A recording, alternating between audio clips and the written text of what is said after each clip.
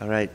Please allow me to introduce myself. My name is 𝗕𝗏 𝗫𝐺. I'm a professor in the Department of International Relations, Faculty of Political Science, Chulalongkorn University. It's my honor to be here today at the Faculty of Law for the event on the book launch. The book title is Migrations in Southeast Asia. The event for today, it's going to be in English, and then there will be a translation in Thai language. For those of you who are in the room and you want to listen to the event in Thai, you can grab the translation machines in front of the room and then come back in here.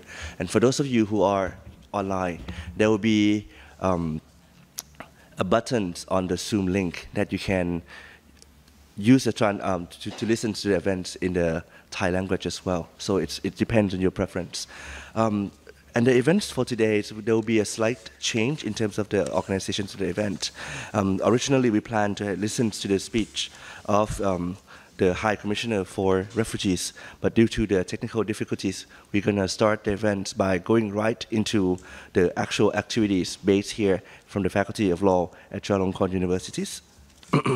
These events today, it's supported graciously by the Auschwitz Institute for the Prevention of Genocide, and at the same time, the Faculty of Law, Chulalongkorn University as well. Without any further ado, I think we're going to start from the opening event of today's book launch with the introductions remarks and also the welcome remarks from the deans of the Faculty of Law, Assistant Professors Dr. Parina 𝗕𝘂𝘁𝗵𝗲, following by the welcoming remarks from the Deputy Executive Directors of the Auschwitz Institute for the Prevention of Genocide, Jack Mayerhofer. So I think we're going to jump right into the two speeches. สวัสดีค่ะ Dear Professor 𝗕𝘂𝘁𝗵𝗲 Dr. 𝗕𝘂𝘁𝗵𝗲, Dr. Charuna Baggis, Dr. Mark Kapaldi, ladies and gentlemen. On behalf of the Faculty of Law, Chulalongkorn University, I am delighted to welcome all of you to our academic seminar on migration in Southeast Asia at our law school. We also call this seminar a book launch to give credit to Dr. 𝗕𝘂𝘁𝗵𝗲, our senior researcher, for her contribution in this exciting book project. I have to apologize for not being able to welcome you in person due to other commitments. Law Chula has been at the forefront of human rights education in Thailand, thanks to the legacy of our very own world-class Professor 𝗦𝘕𝘂𝘂𝘁𝗵𝗲, who has been appointed as a special rapporteur to various UN mandates, and who will be giving a keynote speech at today's seminar. Very recently, our human rights education is strengthened further when Dr. 𝗕𝘂𝘁𝗵𝗲 joins us. Her countless achievements on the international stage, including many international publications, are self-evident and need no further explanation. Among her international publications in this book, Migration in Southeast Asia, which she co-audited and contributed with her international colleagues, it offers a comprehensive and comparative view of the migration situation in this region. Today, we are very excited to hear from three of the contributors, their views, experiences, and comments on the situation and the way forward.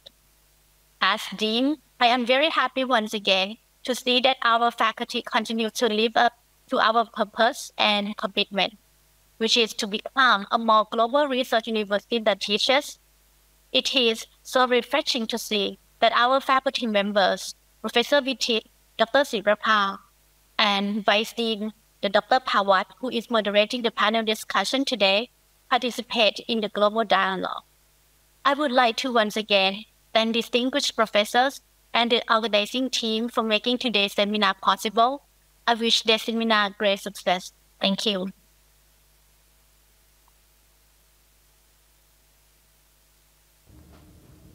Hello, everyone, and thank you for the opportunity to say a few words at the launch of this very important book.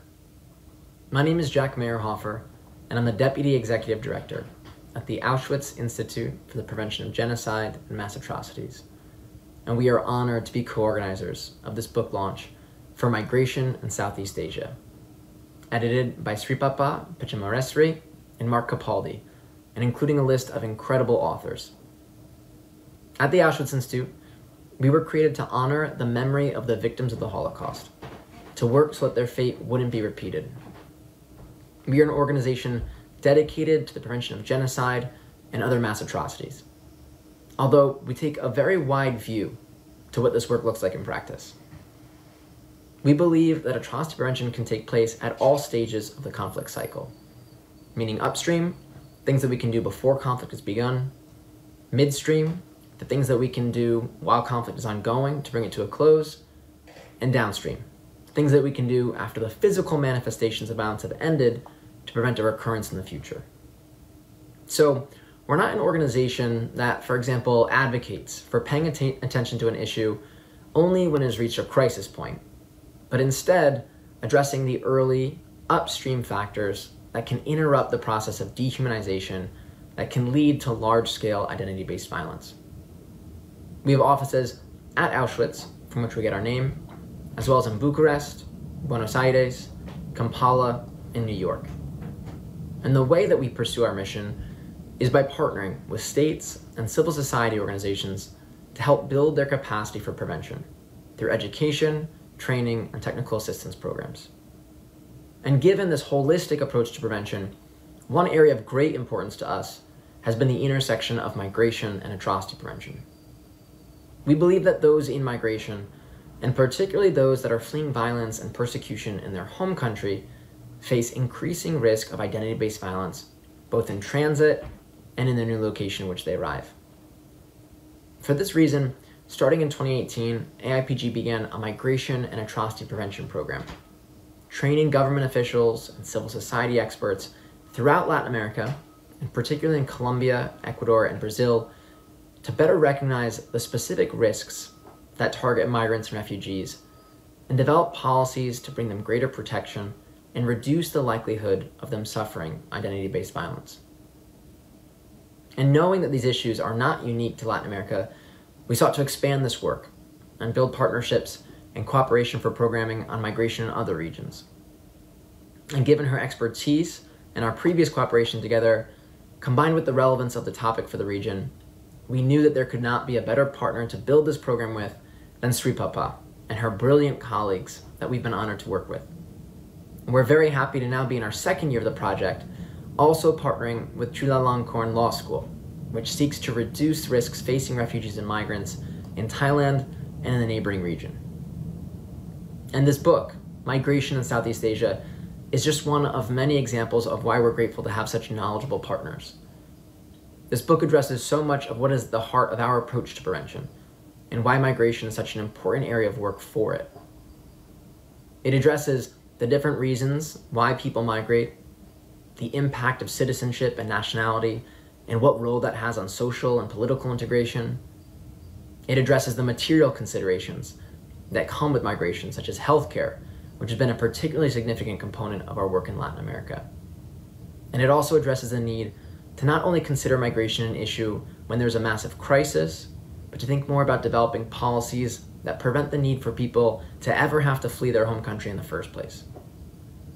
Important, insightful academic work like this makes our job at the Auschwitz Institute possible, and we're grateful to have such dedicated partners in Thailand and in Southeast Asia. And so I'd like to congratulate the editors, 𝗕𝗂𝘂𝘁 and Mark, and all of the authors on such an important contribution to the field, and to say thank you again to all of you for the opportunity to speak with you today, and I wish you all the best for a great book launch. Thank you very much. Thank you very much to Dean Parina and also Mr. Mayerhofer for the introductions and also the welcoming speeches. So now let's move on to the next part of today's event, which we're going to have the keynote remarks by Emeritus Professor 𝗦cie𝘂𝘁𝗵𝗲𝘀 from the Faculty of Law, Chulalongkorn University. And of course, this is his home here at the Faculty of Law, so maybe he may not need much of the introductions, but of course, I will still do this anyway as a result. Professor 𝗦cie𝘂𝘁𝗵𝗲𝘀 was previously designated designated in September 2016 as the first UN independent expert on violence and discrimination based on sexual orientations and gender identities by human rights councils. And at the same time, he's also a professor emeritus of international laws here at the Faculty of Law, Chulalongkorn University. And right now, he's serving as the UN Special Rapporteur for the human rights situations in Cambodia. So, and then he also holds many other significant events across both in Thailand and also internationally with regards to the human rights mechanisms. For today's keynote speech, Professor 𝗦cie will be discussing on the topic of why migration is not a choice, borders and migrations in Southeast Asia, to start the conversations moving forward for today. Without any further ado, a big round of applause to Professor 𝗦cie ครับ สวัสดีครับ Good morning. Welcome to the law faculty, Chulalongkorn University, in the Samyan area of Bangkok. On this great issue of migration, boon, bane, bust, or brilliant? Well, let's have a look gently, with a degree of optimism towards the future. First of all, let me thank the law faculty for the invitation to be here and ask you to relax a bit, because we're going to have to deal with some interesting situations in a moment. Secondly, congratulations to the whole team for this book. And it's quite intentional. I'm standing in between, you know, just straddling the two hardcovers to show you what's been produced, and congratulate the whole team. And then thirdly, to start off with a bit of a good, encouraging story, which was from dinner last night downstairs at the 𝗏𝗏, at the cafeteria of this great faculty. I was sitting with students who said, oh, we're going off to the US to do work, summer work in Florida and elsewhere, as part of summer earnings, so to speak, as migrant workers of sorts, educational migrant workers. And they will surely enjoy that in terms of learning afresh from their experience as waiters, maybe, earning a bit and seeing the world. And of course, to be protected along the way. And that's the whole point of it, to enjoy it and then to be protected along the way. So those are very initial entry points to my humble presentation this morning, which is really to look at migration from the angle of whether we try to promote the choice factor or not, given the current situation globally. And I should start off really with a personal note. And when I think of migration, I think of visiting refugees and migrant workers and so on. But one of the first experiences was to visit Cambodian refugees along the Thai-Cambodian border in 1980, all those years ago. And one auntie pointed to my glasses and said, if you had been there under the Khmer Rouge, you would have been killed as an intellectual. I still remember that. I still remember that all the time. And the wheel has come its full circle, because I'm happily helping Cambodians again today. So please don't be shocked. Don't be shocked. It's happening all over the world. And yet we have to be encouraged to do something about it. And that's the whole point of doing work like this, and doing advocacy and communications. So let's try to look at the phenomenon slightly afresh. Number one, perception. How do we look at this? Number two, actualization. What is the actuality of the situation? At the global level, the regional level, the Thai level, Southeast Asia around us. And number three, what's the projection for the future in terms of how we can slightly look afresh and then work towards a slightly brighter future, maybe, but also very challenging given our times. On the perception issue, I think it's very important to have a historical appreciation of what we're talking about.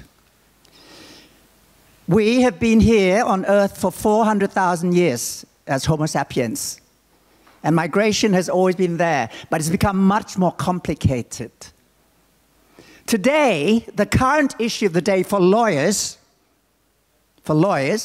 in terms of the International Law Commission, and most recently at my meeting with the Asian African Legal Consultative Organization last weekend, is sea level rise migration of people sinking and then having to leave their islands and seeking protection from pushback. And sea level rise is coming, and to Bangkok as well. And if we are to leave to seek protection over there in terms of sanctuary, are we going to be pushed back or not? And what is the solution when it's so globalized? The UN's Human Rights Committee has already responded in 2020 in a case called 𝗕𝗕𝗓 and New Zealand that non-refoulement, no pushback as a principle, also applies to sea level rise displaced persons, even though internationally we wouldn't classify them as refugees so much because refugees come because of political persecution primarily, according to the category, and or conflicts. So that is very much up and coming. And this concerns you and I, who've been around for 400,000 years. But the sea level rise or the global warming concerns others who've been here before us, including this one.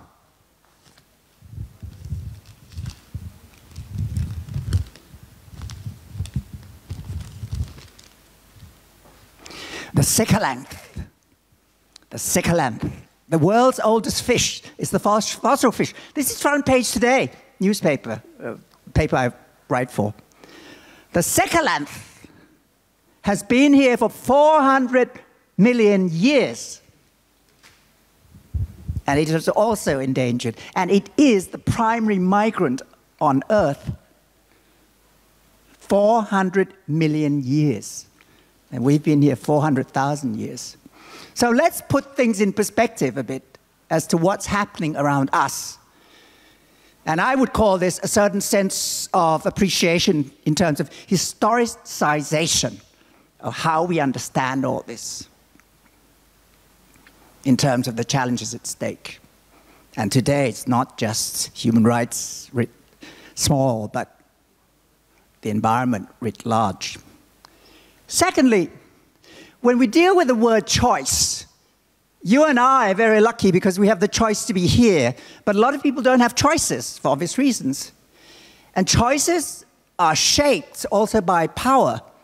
So basically, we must bear in mind the power factor and the disempowered and the overempowered, and also the abuses of power that come into play. So it doesn't just suffice to say it's human rights, etc., but we have to look at it from the power spectrum of who controls it, who has the discretion in terms of exit, influx, outflow, and so on. And how do we shape the power relations in a more humane manner? And that's why we're here, to use knowledge to help shape power relations and to have checks and balances through a knowledge base which can catalyze behavior, attitude, and advocacy communications to mobilize a certain understanding of the situation.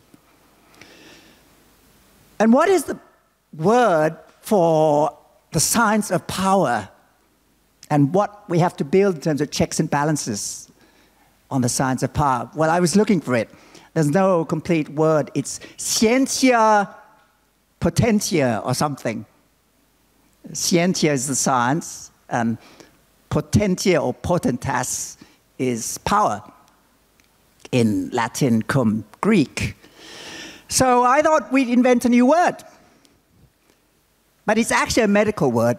It's called potentiation. Potentiation. Potent is power, and potentiation in medical terms is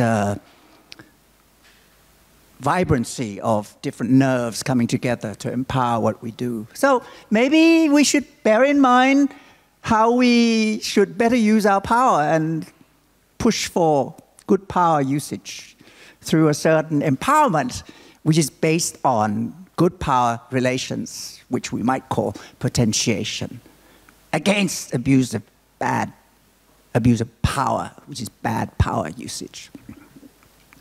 And thirdly, we are faced with pluralization of migration.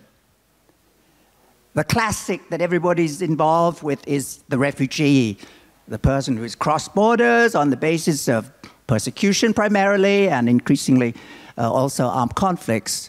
But we're not just talking about refugees, we're talking about internally displaced people who haven't crossed borders, who might be pushed or pulled also internally. We're also talking about migrants generally, and migrant workers tend to be those who've crossed borders, but we don't forget those who have not crossed, including the irregulars, who are the very much challenging group of the day. I mean, what happens with irregular migrant workers? What access do they have in terms of protection, social protection, medical, pay, justice, against abuses such as trafficking, smuggling, and so on? And those who might be on the verge of moving because of climate change and global warming, which is the new category of major concern, sea level rise. So that is the pluralization of categories that we have to bear in mind. And this year, what's quite exciting is that in 2023, which is after this book was written, the World Bank is undertaking a study on displacement. This will be the World Development Report this year of the World Bank. And they're going to look at the continuum between displacement or migration and development, particularly as linked with Sustainable Development Goals. But actually, I don't think that's complete, humbly.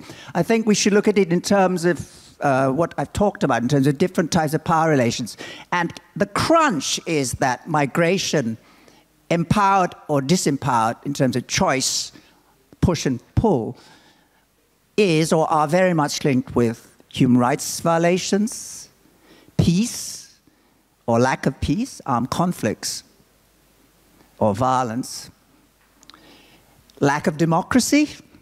And I hope that when we have elections next month in Thailand, the elected people will respond well to the migration issue in terms of not only our migrants in the country, the poor, particularly as affected by COVID, but also trans-border migrants, migrant workers who come primarily through MOUs, but we have to deal with a lot of irregulars. And one of the issues is medical access, as well as social protection as a whole. So that is the broadening of categories that we have to bear in mind.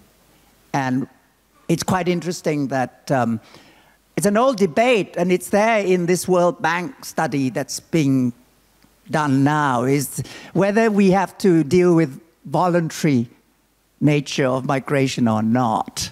And, you know, is it voluntary or not, and so on. And so it's a very old debate, and they're raising it again. I would say that actually we don't have to get into that miasma of reasoning so much. But what we have to do is to respond well, effectively, at the local level to the different groups that come in and who are classified by the nation state as irregulars or regulars, illegal immigrants and the like, locally, but they're refugees internationally and so on. So the responsiveness at the local level, I think, is very important. And the field presence is very important beyond this conceptualization and this kerfuffle about the reasoning of why people leave when we actually have the presences of different groups that we need to respond to. And yes, it's also about money of the World Bank and beyond, but it's more than that, as I will talk about in a moment. So that is the perception angle. Historicization, potentiation, and pluralization as challenges. The second entry point is to look at what's actually having an impact, having an effect happening now globally, regionally, and nationally. And so from the lawyer's angle, and because you are at the law faculty, humbly a little bit, there are plenty of laws, soft law, hard law, treaties, famous refugee convention to which most Asian countries are not parties, Migrant Workers Convention of the United Nations, 2 Migrant Labor Conventions of the International Labour Organization, Human Rights Treaties 9, Global Compacts on Refugees 2018, Global Compact on Migration 2018, and so on. And the word choice is actually taken from this normative framework from the New York Declaration that preceded the 2 Global Compacts. Migration should be a choice and not a necessity. And what we're talking about is this diversity of different groups are reflected in terms of how I respond to power relations, as well as to have a historical perspective, through 3 dimensions. One is the international, multilateral. The second one is the regional. And the third one is the national, local. And the normative framework, I've already said what it is in terms of hard or soft law. But when you get to the local level, the normative framework is usually immigration law. And it is that, with a lot of discretion and often a lot of corruption along the way, which screens people in or out, and which then relegates them to this different categorization of groups who are disempowered, who don't have a choice when they're trying to come in. But let's not forget that that's when they're coming in, but the root causes in terms of violations in the country of origin, as well as what happens beyond. So what is the situation actually globally at this point in time? Latest data would suggest that about 300 million people on the move this year in terms of prognostics. And if you look at the global appeal of the United Nations Human Rights Commissioner asking for help on displaced people, meaning those who are pushed out or pulled out for various reasons, such as human rights, lack of democracy, lack of peace, or lack of sustainable development and environment.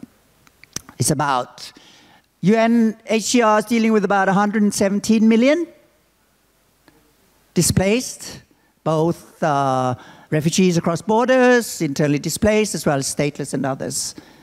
So if you look at it quickly, about 100 million are displaced because of various factors in terms of push-pull. And then you have the other 200 million who tend to be migrants and migrant workers who have economic reasons for moving, including the students who are going to Florida very soon. They fall into that category, the second category, not coerced so much, but lured a bit by the economic rewards of working summertime in Florida. And how do we respond to all this is one of the quandaries in terms of the international mechanisms and local national mechanisms to respond well and humanely to all the different groups. But anyway, let's have a look at them in terms of the international, regional, and multilateral, and the national. The critical cases of forced displacements, coerced displacements, whether internal or external, about 100 million plus, about 30 million plus crossing borders as refugees. And the biggest caseloads today go like this. Number 1, Syrians. Number 2, Ukrainians. Number 3, Afghans.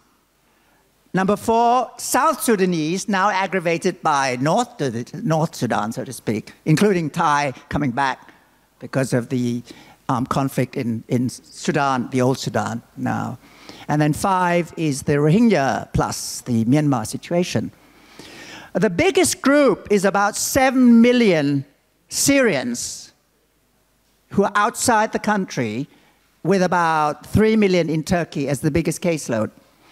And internally, internal displacement of Syrians is about 7 million too. And together with those who are affected by the recent earthquake. So it's about 15 million asking for assistance and protection, either locally or across the border in Syria, which is the biggest caseload. You can see how huge it is. The second caseload is the Ukrainians, which is about 5 to 6 million. That's external, maybe going to Europe and so on. And then, of course, you have internal as well. And you can see that both situations are due to war, aggravated by earthquakes and the like. And you have to be very careful with Ukraine because Chernobyl is not far away either. And who controls that area at this moment? So it's a mix. Particularly Syria, it's a mix. It's armed conflict, aggravated by political persecution, but now with the earthquake on the border, together with all the terrorism, etc. The third one is your Afghans. They've been there for decades. They are known as the protracted group who've been waiting for a solution for over 5 years. And traditionally, if you study this pattern of forced migration from Afghanistan to neighboring countries, it was the Pakistan people who received the most, and they should be credited for that humanitarian response.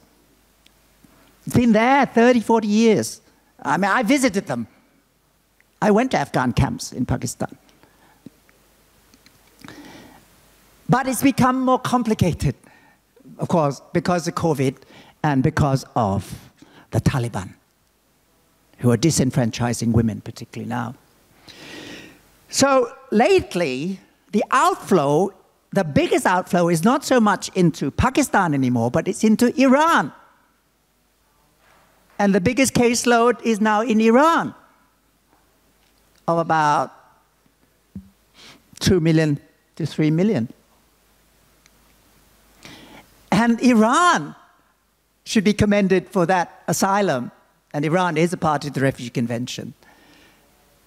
And Iran, as we know, also has its challenges internationally, which are very much intermingled with all the politics, ultra-politics, that I don't need to talk about in terms of potentiation. So you can see how complicated it is, and yet in that complicated power spectrum, people manage to be protected. 2 to 3 million in that extremely complicated situation. Together with Pakistan, still protected, 1 million to 2 million. Also affected by a polycrisis of the floods last year, ultra floods, due partly to climate change. And yet, they still managed to offer asylum to people in that ultra situation, which must be commended, whatever the negativity of the politics on other fronts in terms of potentiation or the like, or the dislike. And Sudan, I won't need to talk too much about Sudan because it's become more complicated now. That's also a warfare situation. Old Sudan, South Sudan, etc. The creation of new state. And then, of course, Myanmar, 1 to 2 million, at least 1 million outside, mainly Rohingya, some in Thailand, and others also within Myanmar in terms of internally displaced, who are not just Rohingyas. There could be other groups also. Rohingya is a Muslim group, but there are other Muslim groups also in Myanmar who have to be protected. And all this is very much intermingled with the intransigence of the politics. You have to deal with the politics as linked with the power. It's not just a normative legal thing. And you have to know how to interlink, to pressurize the power politics to get the good power to work in terms of preferred choices rather than disempowerment, which leads to coercion and displacement. So that is the global situation. The regional situation I've talked about a little bit already. And for us, it's in Thailand, it's also affected very much by Rohingyas, but the Afghans are here too, Syrians are here too, we often forget. You use whatever means you have to protect people. We are hopefully astute enough to use everything available and to admire, for example, that massive influx into Pakistan or Iran or in Africa, the Sudanese, which are still catered to despite poverty, despite warfare, despite environmental degradation, etc. It's still possible to help a little bit. So that is the encouragement issue for this country as well as this region. And yet we do have various challenges, and I wrote about this just a month ago in the newspapers. We have at least 3 or 4 groups that we should deal with. The current issue of the day in Thailand concerns at least 4 or 5 different groups. Number one, the Uyghurs. They should not be in prison, please. They should not be in prison, and they should be able to enjoy various solutions, such as to go abroad to resettle. And one reason why they're not able to do that is because of certain bilateral personalized interests between some powers that be in this country and some powers that be in another country. So it is about power relations. And it's not even national policy necessarily, but it's certain vested interests which enjoy, to the detriment of others, certain power benefits, wreaking as linked with vested interests. So please, humane treatment of Uyghurs, one of whom died the other day in immigration detention. Second one is Rohingyas. Rohingyas should be dealt with just like the other Myanmar people in Thailand, the old group, who are in camps, sure, but they have access to education, etc. These 90,000. Rohingyas should not be in immigration detention. They should be outside. And the current situation is that they can be taken out from immigration detention if they are seen as trafficking cases. Well, all right, that's okay at one level, but the whole point is that they shouldn't be there. If we understand the historicization, the politicization, the potentiation, and the pluralization of these groups in Myanmar and beyond, it is the politics that drove them out.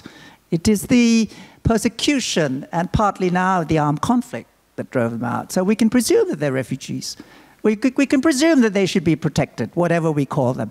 And of course, Thailand also now has a screening procedure which can cater to those who need protection, and yet that is not being used yet to cover Rohingya and others. But the whole movement now is to humanize through vetting status, even though it's not perfect. So let's try to move towards more humane treatment of Rohingyas. And they should not be in immigration detention. They should be out, please, irrespective of whether they're traffic victims or not. Third group is new arrivals of Myanmar. And over the past 2-3 years, some minorities, some political dissidents and so on, and particularly some minorities were housed in temporary shelters, temporary safety areas on this side, but also maybe sort of enticed to move back onto Myanmar territory. And there were some reports of pushbacks also quite recently, internationally. So please, the armed authorities in Thailand, try to move towards a more humane approach. And the better approach is exactly what we've been doing already in terms of the 90,000 of the old batch, and enable them to stay temporarily and go abroad as a solution or wait for return, safe return to the country of origin. And then the final group is everybody else. We had these Christians, or is it a religious group from a certain country that were arrested in, was it Pattaya recently? And there was a solution for them in terms of exit to, I think, the United States rather than be pushed back. Good on that front, but well, if that's a possible solution, why don't we sort of look to other ways of mitigating the circumstances rather than just what happened to the Uyghurs many years ago in terms of basically it was a pushback to the country of origin, and we can guess what happened then. And we still have Uyghurs in this country.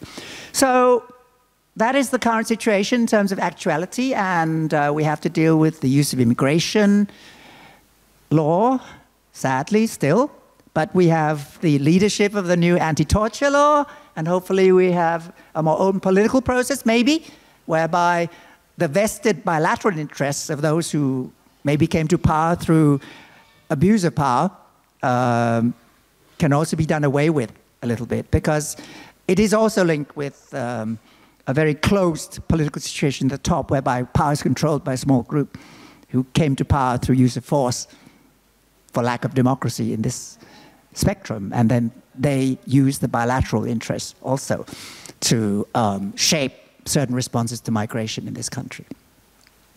Not impossible to address, but the point is to make it more transparent and to see where we go next. So that is the flavor of the day, the current flavor of the month towards the elections in Thailand. And let's hope that we can open the door a bit more towards humane management. And I don't forget migrant workers either from neighboring countries coming here, or the Thais who've gone out. According to the newspapers yesterday, about 100,000 Thais went out to other countries, and maybe East Asia, maybe West Asia, and so on. And of course, the students are going to Florida very soon.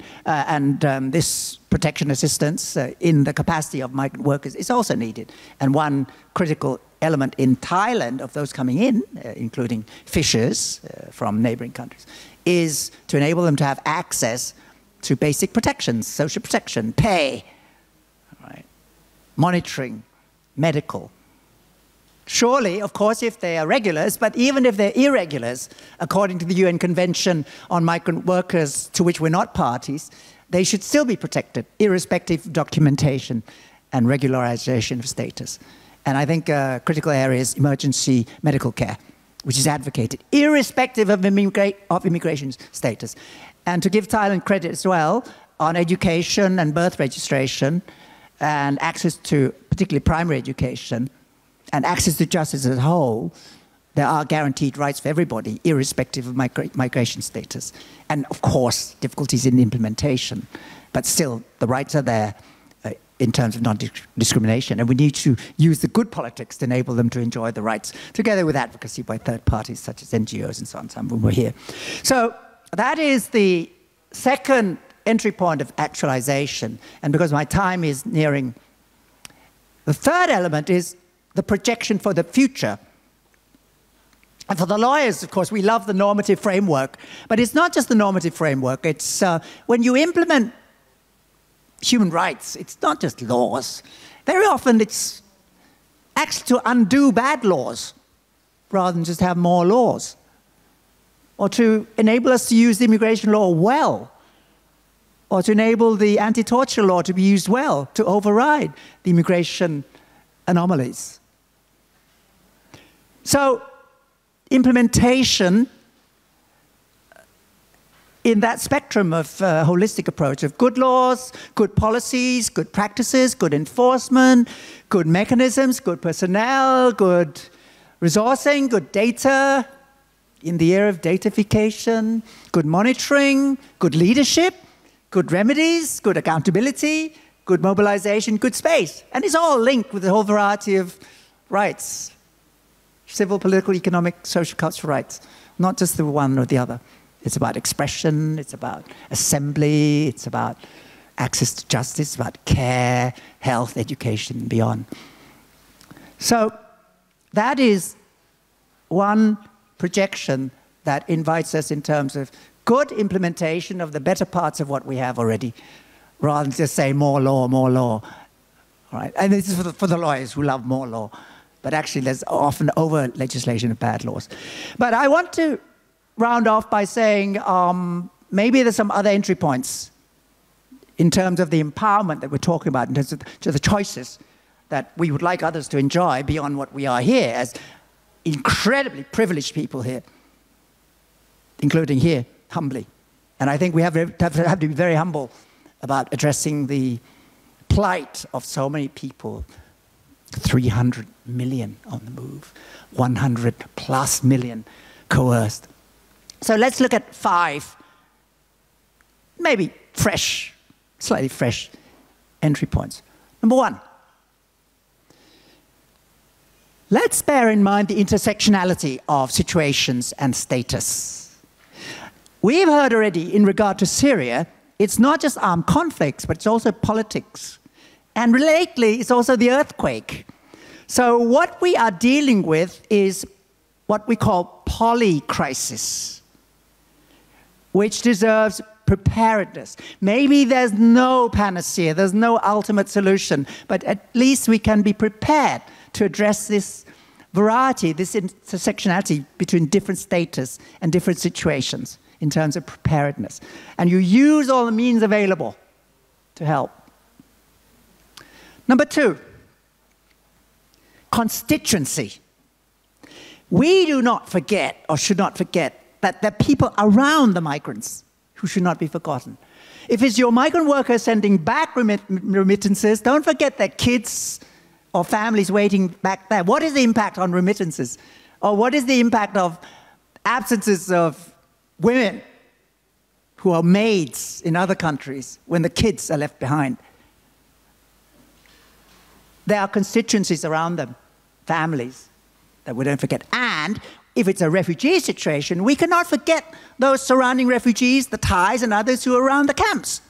I never forgot about them. My first piece of work, 1979-80, was partly to say, don't forget about the Thais, the local Thais affected by refugee influxes.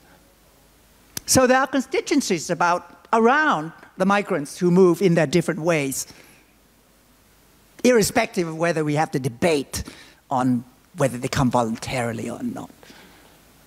Or maybe no one is really voluntary, unless you respond to the whole spectrum of civil, political, economic, social, cultural rights, democracy, peace, non-conflict, as well as sustainable development and environmental protection. To have that choice, really. So the constituency of people, but the constituency bearing upon choices. Thirdly, leverageability. Where can we leverage good power against bad power? In Thailand, elections, please. No more coup d'etat, please. That is leverageability in terms of a more positive, open migration policy ultimately, with accountability, not impunity, either here or elsewhere. It is linked with democracy. And it is linked with leverageability in the UN or beyond the UN, the fact that Security Council doesn't function very much. We'll talk about Ukraine. Of course the veto is going to be there. We had one Security Council resolution. One Security Council resolution that shifted the whole thing to the General Assembly on the Ukraine, because everything else is blocked because of veto. And we've had plenty of General Assembly resolutions on the Ukraine. And what is the vote from this country, please, on the Ukraine? Well, the latest one is a bit better, isn't it? But the earlier one might have been due to power interests in terms of the way the country was seen to be voting or abstaining. It's not national policy necessarily, but power interests of some who disempower the preferred policy of what we should stand for in this country. And that's why elections, democracy, very important to open up the power space in terms of real potentiation. Leverage well through good power, check and balance against bad power. Fourthly, safety and dignity. Protection, assistance, and I don't need to talk about this. Field-oriented, all the standards to be implemented through good laws, policies, education and the like, to help people, access to people. The better part of the UN must be at the field level, not sitting in New York and Geneva, just talk. Let's enable them to go forward together with all the other stakeholders locally. Visit, access, help at the local level. So safety and dignity based on all the standards we're talking about, human rights treaties, Refugee Convention, global compacts, etc., soft law, hard law, use whatever you can as a fourth entry point. And the fifth one is what I call resourceability. It is about money, but it's more than money. And if you look at the whole spectrum in terms of power relations, it's also about good power leveraging. And many of us, I don't have much resourcing. All the UN stuff is pro bono. But I can be humbly very happy to help in terms of my own brain, a bit of my heart, a bit of my hand, as I write those reports for free So resources, but the resources, yes, more commitment. Multi-year, the UN agencies want multi-year commitment in terms of budget. But for us, it's often pro bono work. And that's why things like servicing local communities, summer camps, helping local villages and so on, all very, very good as part of that resourceability. It's not just about money, but it's more. And the greatest resource is political will. You can't avoid the power of political will coupled with social will. And that does not come through a non-democratic system, which is not accountable.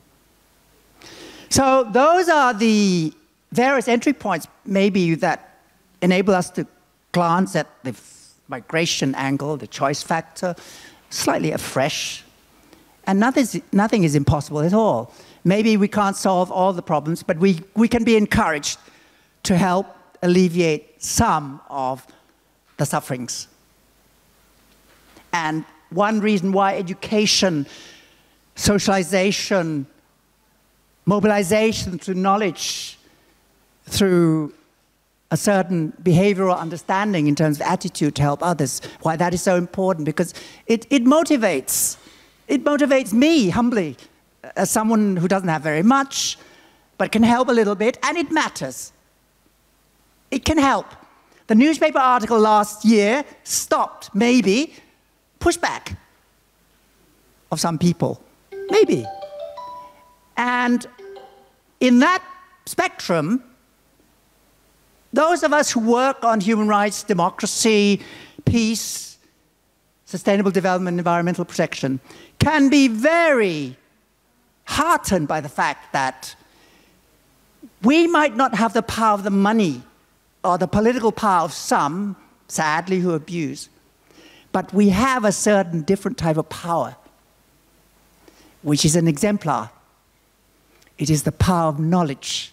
It is the power of reason. It is the power of advocacy for the preferred way that we should show as an option for the future. And ultimately, that culminates through education, through socialization, in this encapsulation of the power of empathy to make true, heartened, transformative change. Thank you. So thank you so much to Professor 𝗦ฒิ𝘂𝘁𝗵𝗲 Next, I would like to invite Professor 𝗕ษฎิภาto give a token of appreciation to Professor 𝗦ฒิ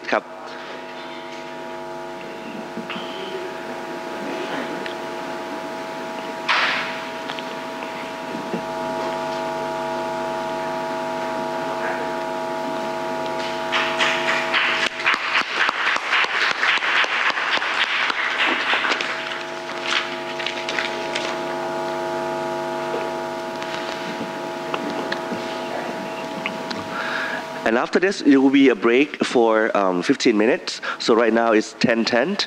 We're going to have a break from 10 until 10:25, and then we're going to come back for the discussions on the book, and led by Professor Pawat.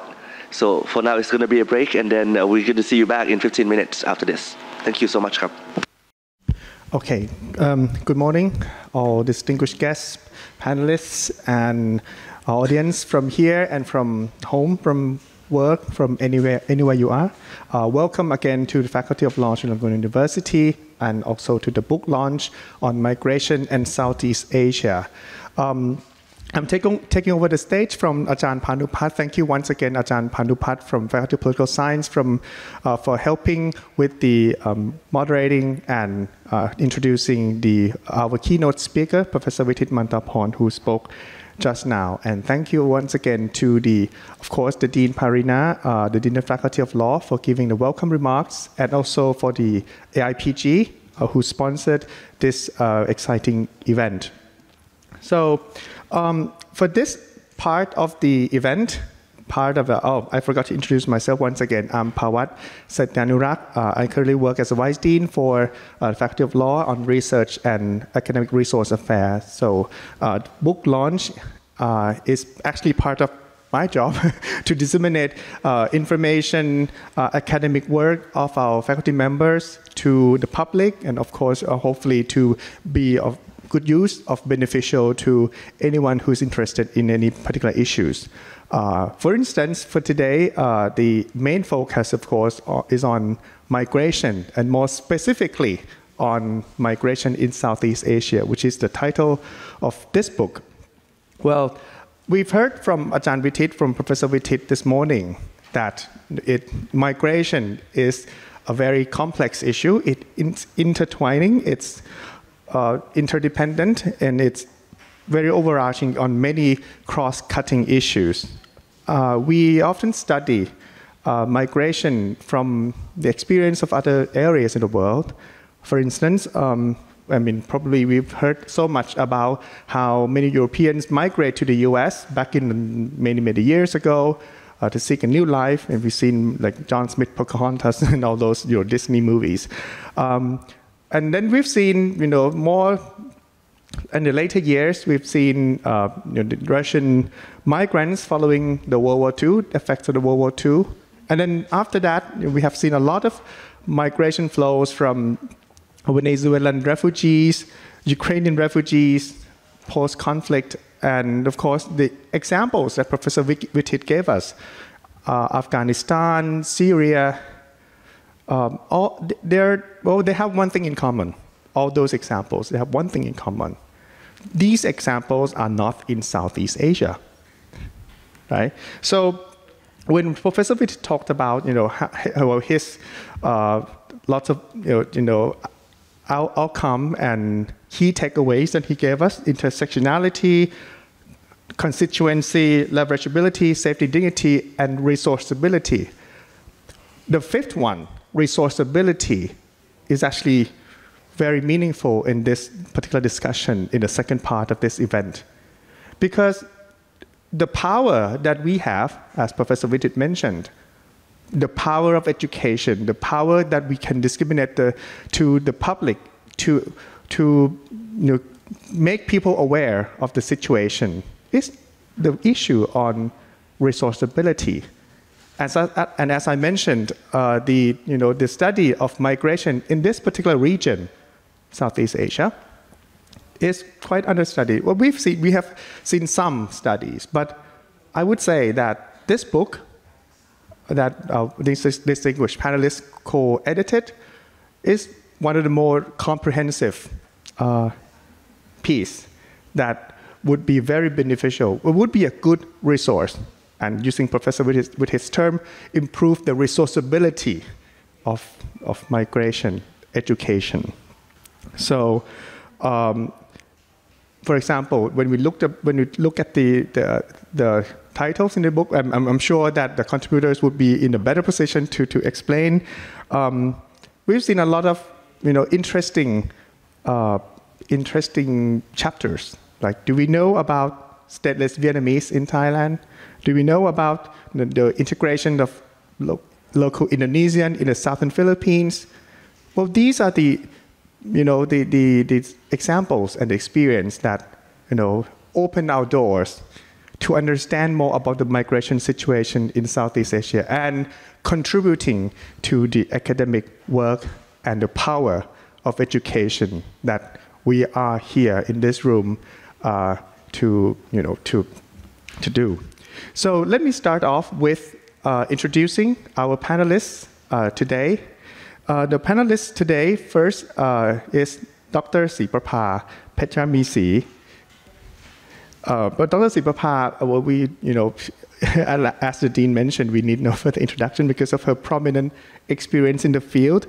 She's a prominent human rights expert in Thailand, and with her PhD from Paris 10 University, she has extensive work experiences in migration, including refugees, statelessness, citizenships, and human rights education in a more general sense. She was a former Thai representative to the ASEAN Intergovernmental Commission on Human Rights, AICHA, from the year 2009 to 2012. And she was invited to speak and be a guest lecturer at various international universities around the world, including the University of Oslo. and she was a convener, among other her many achievements, convener of ASEAN University Network, Human Rights Education, AUNHRE. And now she joins us as a senior researcher at Faculty of Law, Chulalongkorn University. So let me introduce Dr. Mark and Dr. Charuna, and then we'll start the discussion. Dr. 𝗦𝘂𝘂𝘁𝗵𝗲, who's sitting next to 𝗦𝗦𝘂𝘂𝘁𝗵𝗲, is another human rights scholar based in Thailand, and he is a lecturer at Institute of Human Rights and Peace Studies at Mahidol University. He's also a head of the research and policy at 𝗕𝗏𝗏 and child prostitution in Asian tourism. His work supports and enhances knowledge on protecting children child prostitution from Asian tourism. And he has master's degree from University of Reading, United Kingdom, and PhD from Mahidol University. And then the third speaker who is joining us online from Malaysia, Dr. 𝗕𝗓𝗏𝗏𝘀𝗁𝗏. She's the professor at 𝗕𝗓𝘂𝘂𝘁𝗵𝗏 Medicine and Health Science, Monash University, Malaysia. And she works extensively on public health and educated and humanitarian, and she works also on access to healthcare services. So, with the order of speaking, I may say that first, this panel will start off by Dr. 𝗦𝘂𝘂𝘁𝗂𝘁𝗏, and then followed by Dr. 𝗕𝗂𝘂𝘁𝗏, and then after that by Dr. Charuna, and then we'll come back to the Q&A session after the panelists have shared their views. So let's start first with Dr. 𝗦𝘂𝘂𝘁𝗂𝘁𝗏. Well, you wrote, I mean, of course, you are the contributors of this book, and congratulations once again. And I see that you wrote on chapter 1 on migration, present day in Southeast Asia, evolution and flows. So I think you're in the best position in any people in this room to tell us about the overview of the migration in Southeast Asia. So Dr. Mark, you have the floor. Thank you, Dr. Pawat. To follow Professor Vitit, I don't think I'm in a good position to give an overview. He did that so well. The PowerPoint, please. So yes, well, first of all, let me thank Chula and the Auschwitz Institute for hosting this event. I'm very, very pleased to be here. I'd also like to give very special thanks to Ajahn Sripapa, who is my co-editor in the production of this book. Actually, Ajahn Sripapa invited me to be a co-editor, and it truly has been a fantastic experience. As Dr. Pawat said, a huge number of researchers and experts on migration from the region contributed chapters to this book, and I do think it makes it a very updated and comprehensive volume, looking at a number of different sort of thematic issues, if you like, but also the conceptual and theoretical lens that the chapters in the book try to give. So I had the pleasure of preparing 2 chapters for this book. The first one was sort of like the introduction, the overview, and that's what I'll briefly talk about this morning. The second chapter was one where I looked at independent child migration in Southeast Asia. My professional background is actually more on child protection. I worked for many years in NGOs looking at on various child protection issues. But my PhD thesis was looking at independent child migration in Thailand. So I was very pleased to be able to update that work and have a regional look in the book. So, okay, just very briefly, let me perhaps give a bird's eye view of some of the issues in the region and some of the data that exists. Next slide, please. And next, oh, it's coming. Yep, there we go. Okay, so obviously data and statistics around migration and certainly in Southeast Asia is always going to be a bit of a challenge, especially when you have so much of it being unregulated and so much forced migration. But the UN Department on Economic and Social Affairs back in 2019 estimated that there were around 10.1 million international migrants in the region. And this is actually a 5-fold increase since the early 1990s. 46.8% of that, almost 50%, is of women. And this is also a change that we have seen in recent decades with the feminization of migration in the region. So this includes about 5 million women. And when we talk about the feminization of migration, there are two aspects there. It's not just the quantitative side, the large increase in numbers, but it's also the qualitative aspect. The fact that more women migrants now are crossing borders than before. Before it used to be more internal migration. How we are now seeing women more represented in factories, for example. Primarily, women are still found, obviously, in domestic work, in the informal sector, in the service sector. But this has been a big change that we've seen in the region. As Professor 𝗦𝘗 said, obviously this region is characterized by compound mixed migration flows, primarily of irregular migrants and also of forced migration.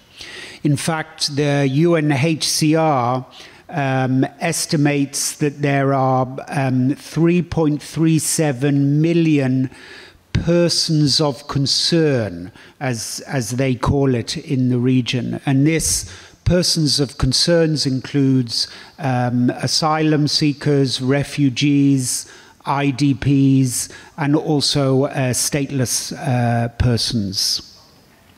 So the picture of migration in the region is very much linked to the political and democratic systems found in South Asia, which are driven by poverty, driven by economic disparities, persecution, and exclusion.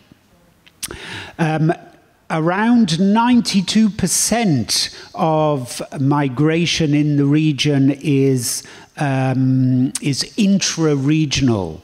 And this is actually an increase in previous decades, which is quite unusual because in most regions of the world, the rate of intra-regional migration is dropping.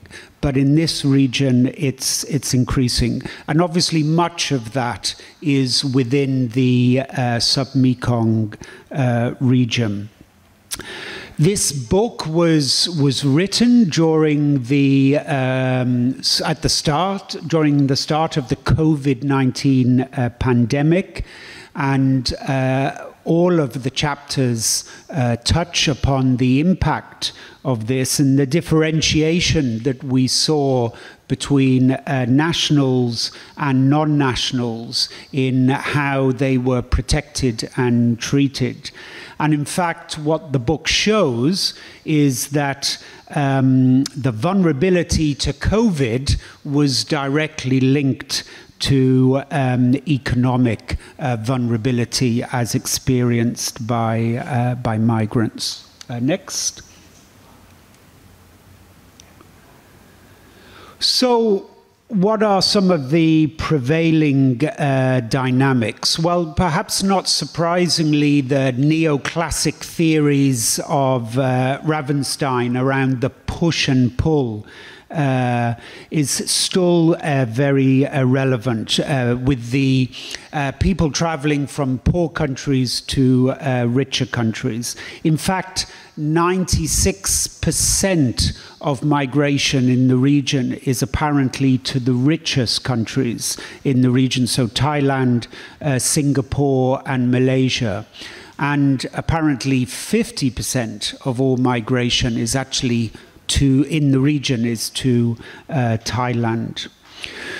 Obviously, countries with a higher population of young people are is fueling migration into countries with aging populations, such as Singapore and Thailand. The book looks at some key theories around migration, such as agency, culture, and gendered migration flows. Obviously, the diaspora network within the region, the shared linguistics, the shared religions, the shared culture, and the ease of crossing borders in the region is all contributing to the migration patterns. It's also interesting from my perspective, having looked at migration of children, that migration in this region is seen as a rite of passage, as a transition from childhood into adulthood. And this is also where we see some of the cultural aspects at play. How childhood is viewed in Southeast Asia can be different from perhaps how childhood is viewed in other parts of the world. In the West, we tend to think of children as being solely vulnerable, solely in need of protection. But in Southeast Asia and in many regions in the southern part of the world, the majority world, children have to sort of grow up more quickly. And there is the familial obligations. There's an expectation that children will, at some stage, be able to contribute to family income, to support parents, to support siblings. Some of the research that I did, I ended up characterizing migration in the region by sort of looking at the why, the what, and the how. And for the why, it was about aspirations. Why were people needing to move? Was it as economic migrants? Is it because they are being forced? The what was often very much about their resilience and their personal capabilities to deal with the different shocks that they will, and the barriers that you find during the migratory journey. And then the how is the agency, their ability to be able to make decisions, their freedom of movement. In this region, we see obviously a stronger focus on the criminal legal framework because of the large proportion of irregular migrants and asylum seekers and refugees coming to the region. The governments in our region prefer to focus on illegal migrants. They tend to focus on, they prefer to focus on human trafficking. That's not to say we don't have a big problem of human trafficking in Southeast Asia. The region is perhaps only second to South Asia for the scale and scope of human trafficking. As Professor 𝗦𝘂𝘁𝗵𝗏 talked about earlier, a lot of it is an issue around choice or no choice to migrate. And do people have a real choice to stay in their countries of origin? The book looks at the work done by 𝙎𝙧𝙬 and an aspirations capability framework that he uses, which says unless migrants have true aspirations, have contributions and capabilities that they can offer to a host country, then it probably isn't truly voluntary. However, just to conclude on the prevailing dynamics, all of the old vulnerabilities are still found to exist. What we're seeing, of course, is new vulnerabilities like COVID-19, which is because it's global, because it's cross-border, it is really testing the regional migration governance systems in place. And the last slide, please. So, what are some of the roles of duty bearers and stakeholders? Well, state responses should be there. Legal frameworks certainly from the international level are there. But as we know, and Professor Vattit talked about this, only 2 countries have ratified the 1951 Refugee Convention and the protocol. Only 2 countries, I think, have ratified the Convention on Migrant Workers. So few countries are parties to all of the relevant ILO conventions. Few are members of IOM. So, as we have seen, there is a stronger focus on smuggling and trafficking, and indeed the 2000 protocols are better ratified in this region. ASEAN's policies proactively focus on the freer movement of skilled labor, which of course is in danger of exacerbating and increasing the vulnerability of undocumented and irregular workers. And then finally, the regional responses to humanitarian crises have been limited and tended to be dealt with by individual countries, such as Thailand, Malaysia, and Indonesia. And I think there's probably an awareness that one of the challenges to this is that the ASEAN approach, the ASEAN way of respect of state sovereignty and non-interference approach and consensus is what is influencing these weaknesses in migration governance. And I'm sure the other presenters will touch upon this. So I think I'll leave it there, a very bird's eye overview, and I look forward to the discussion later on. So thank you very much. Thank you very much, Dr. Mark, for your insightful overview of the migration situation in this region, Southeast Asia. We've seen the statistics of the migration, and we've seen that there are vulnerabilities, both the existing ones like aging population, religious culture, for example, familial obligations, and also new vulnerabilities like the COVID-19 and the challenges posed on the states surrounding the states that are faced with the situation, and with the recommendations on the state response and also regional responses to the challenges that the region is facing today. So thank you very much for the overview of the situation. Now, we move on to the book itself. Of course, the overview was already in the book, but to understand more about what are included in the book, including the background and the concept that are used to formulate and to build up this book, and of course the contents in this book that offer a lot of comprehensive and comparative views of the migration situation in Southeast Asia. So for this important task, I would leave to Dr. 𝗕𝗵𝗏, the contributor and the co-editor of this book, to tell us about the book in general and also anything that's related in the book. Thank you. Thank you, Ajahn Pawat. Before I introduce the book to you, I would like to start by thanking persons behind the book and persons behind this launch as well. So I would like to thank Professor Anna, someone that you may not know.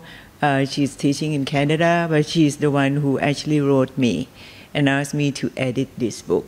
Professor Anna Triandafilidou, who is Migration Chair, and who is entrusting me and Mark to edit the book. Of course, as I said, I would like to thank the Faculty of Law, Chulalongkorn University, for hosting and arranging the launch of the book. My special thanks go to Dr. Pawat and his team, his whole team who has been running around, as well as my colleagues, Sansani Parinya, Dr. Panupat, who is our MC today, and Ratwit, who is providing simultaneous translation for their continued and unreserved support since the very beginning. I would like to extend my deepest gratitude to Professor 𝗕𝗏𝗏, my beloved brother, for not only providing a very thoughtful foreword to the book, but also for his, what I say, thought-provoking keynote delivered just this morning.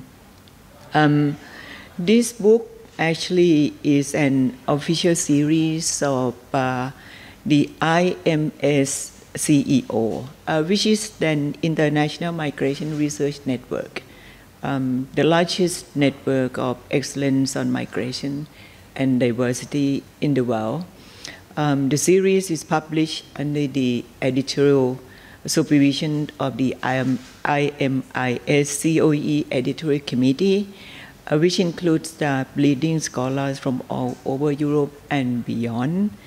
The series is internationally peer-reviewed and is available open access. For this book, I want to begin by quoting what was written at the very beginning of the foreword. As I said, kindly prepared by Professor 𝗕𝗏𝗏 for the book, and it says migration should be a choice and not a necessity. As we heard from both Professor 𝗕𝗏𝗏 and Mark, Southeast Asia currently hosts significant number of people forced to displace, both internally and across international borders. A large number, as we heard, of migrants are forced to displace. It's not their choice. However, despite the fact that I guess the issue or concept of choice, the notion of choice, is debatable. This South Asian grouping, especially as in until now, fails to admit that increasingly countries in the region are having to deal with mixed migration flows due to factors that Mark has just mentioned to all of us. One of the things that I would also like to mention that in many cases, in most of the countries around the region, the population movements have been seen as the threat by states in the region. One result is that states have become more rigid in regulating and controlling borders based on the concept of migration and border management. And unfortunately, with this approach, states are increasing their efforts to block or criminalize undocumented or irregular migration, reducing their opportunities for people to legally move around. These more restrictive migration policies in the region are not stemming the flow of migrants, but instead are forcing individuals to cross borders illegally, increasing their vulnerability to the whole range of human rights abuses. And restrictive migration policies applied by most states in the region not only affect those crossing the borders, but also is also impacting the inclusion of those living and moving within national borders. I guess, why this book? Traditionally, research on migration in the region has tend to focus on contexts of migration that are dangerous, abusive, and exploitative. Undocumented migrants and traffic victims have been very well documented, as is how they are vulnerable to mistreatment and discrimination. However, we found out that the studies pertaining to stateless individuals living in states that do not recognize them as citizens, as well as refugees and asylum seekers, seem to be lacking. What seemed to be also lacking from migration study in the region is how to explain not only vulnerabilities, but also agencies, resilience, as well as how political concepts such as borders, nation-state, citizenship, and political community are intertwined with migration, not only from regional perspective, but also nationally. This book actually is an attempt to fill those gaps. So the entry point is the concept of borders, visible and invisible. Borders here define geographical boundaries of political entities or legal jurisdiction. A nation state therefore defines its geographical limits by territory and its demographic limits by nationality. So a national of a given state is considered as member of that particular political committee. What does it mean by this? It means that those who are not nationals are aliens or foreigners who are not usually entitled to the same membership goods or the same treatment.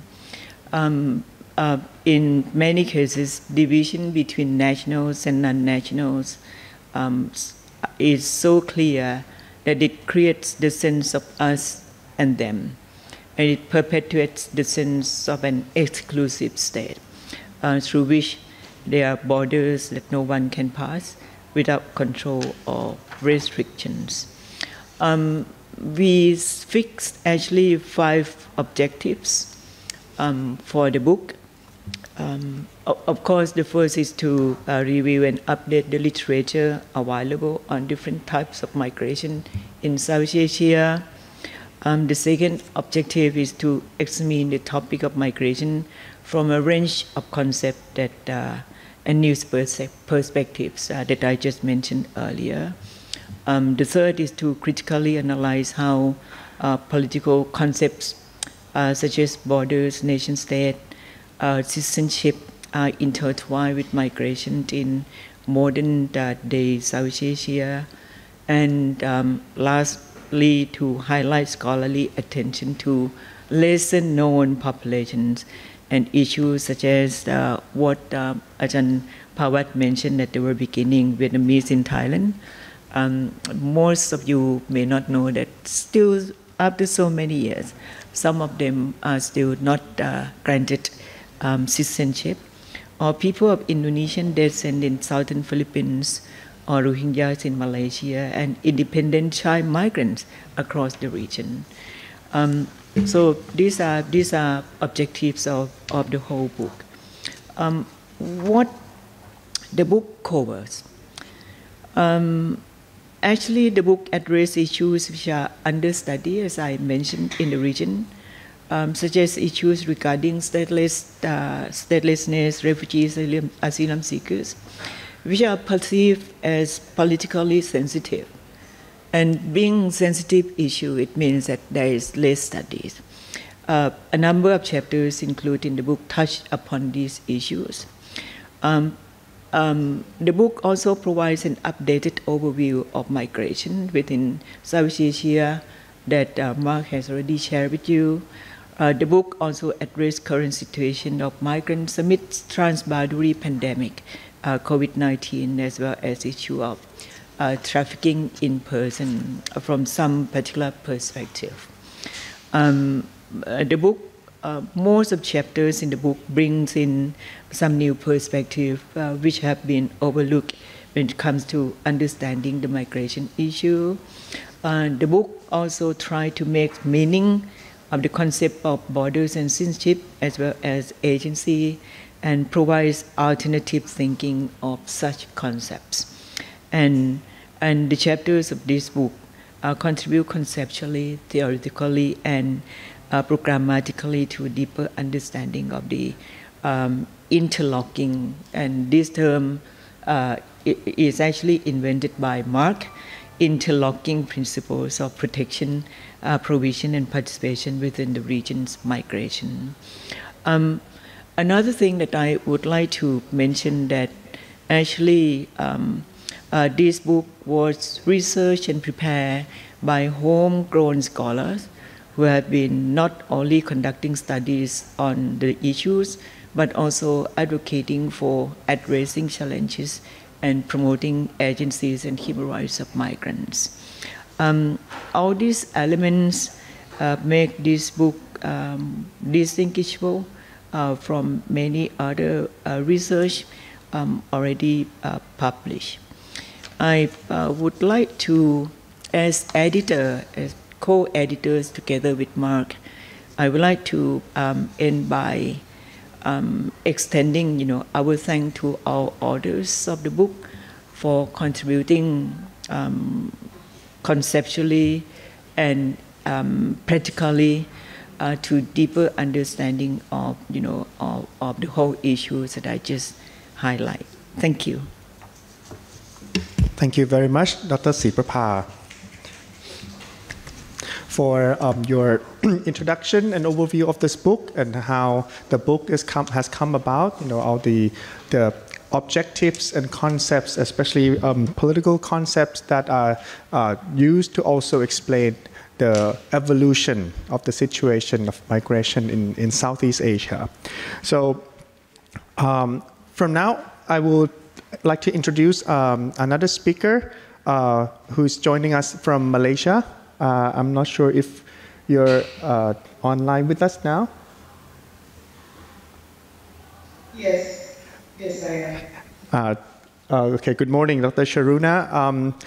Let me introduce a little bit of you once again. Dr. Charuna is a faculty member of the Jeffrey Shea School of Medicine and Health Science at Monash University, Malaysia.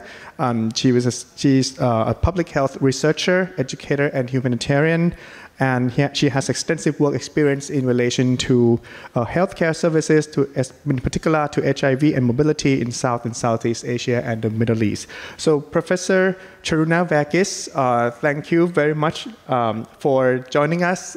We would love to see you here, but of course it's maybe more convenient for you to join us from online.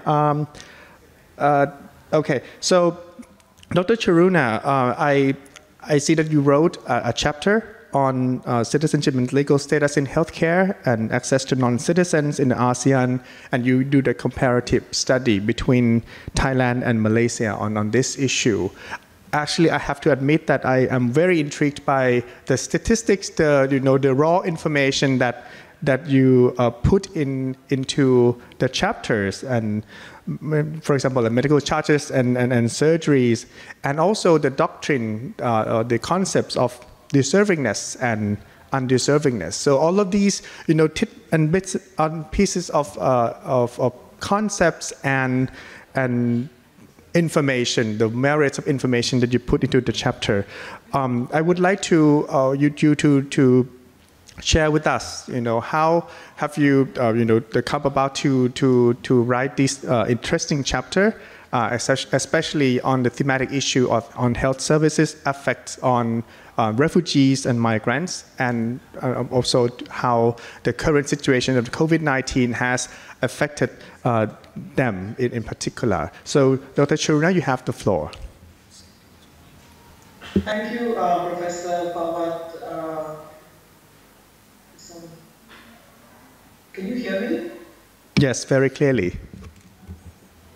Okay, there's some feedback.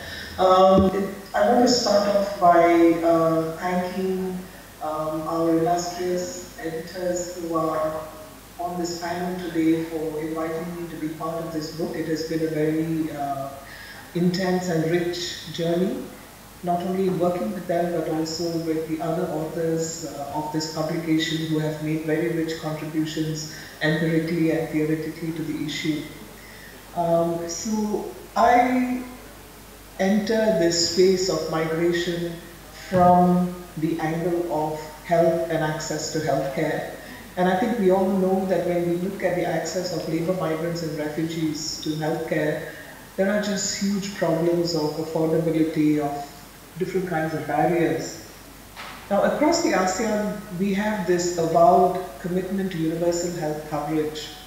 And universal health coverage posits that all people have equal access to the full complement of health services, but with financial protection. And yet, in the ASEAN, and pretty much aligning with global trends, we see specific ways in which citizenship, or rather non-citizenship status and borders create barriers to accessing healthcare.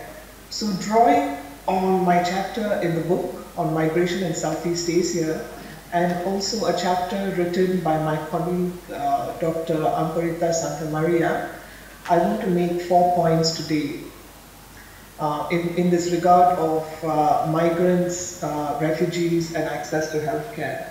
The first is that there is a general perception that healthcare is an entitlement and or privilege of citizens who are seen as deserving of public goods and social rights that accrue to them because they are citizens and members of a political community bound by a common national identity. And as a result of not belonging to the political community of citizens, migrants are seen as undeserving of such rights generally. And the way that this then translates into healthcare policy for migrants is that in Malaysia, for example, state-subsidized healthcare in public hospitals is a privilege that's only enjoyed by citizens. All non-citizens, whether they are documented or undocumented, they must pay the full unsubsidized foreigners' rates at government hospitals, and it is exorbitant.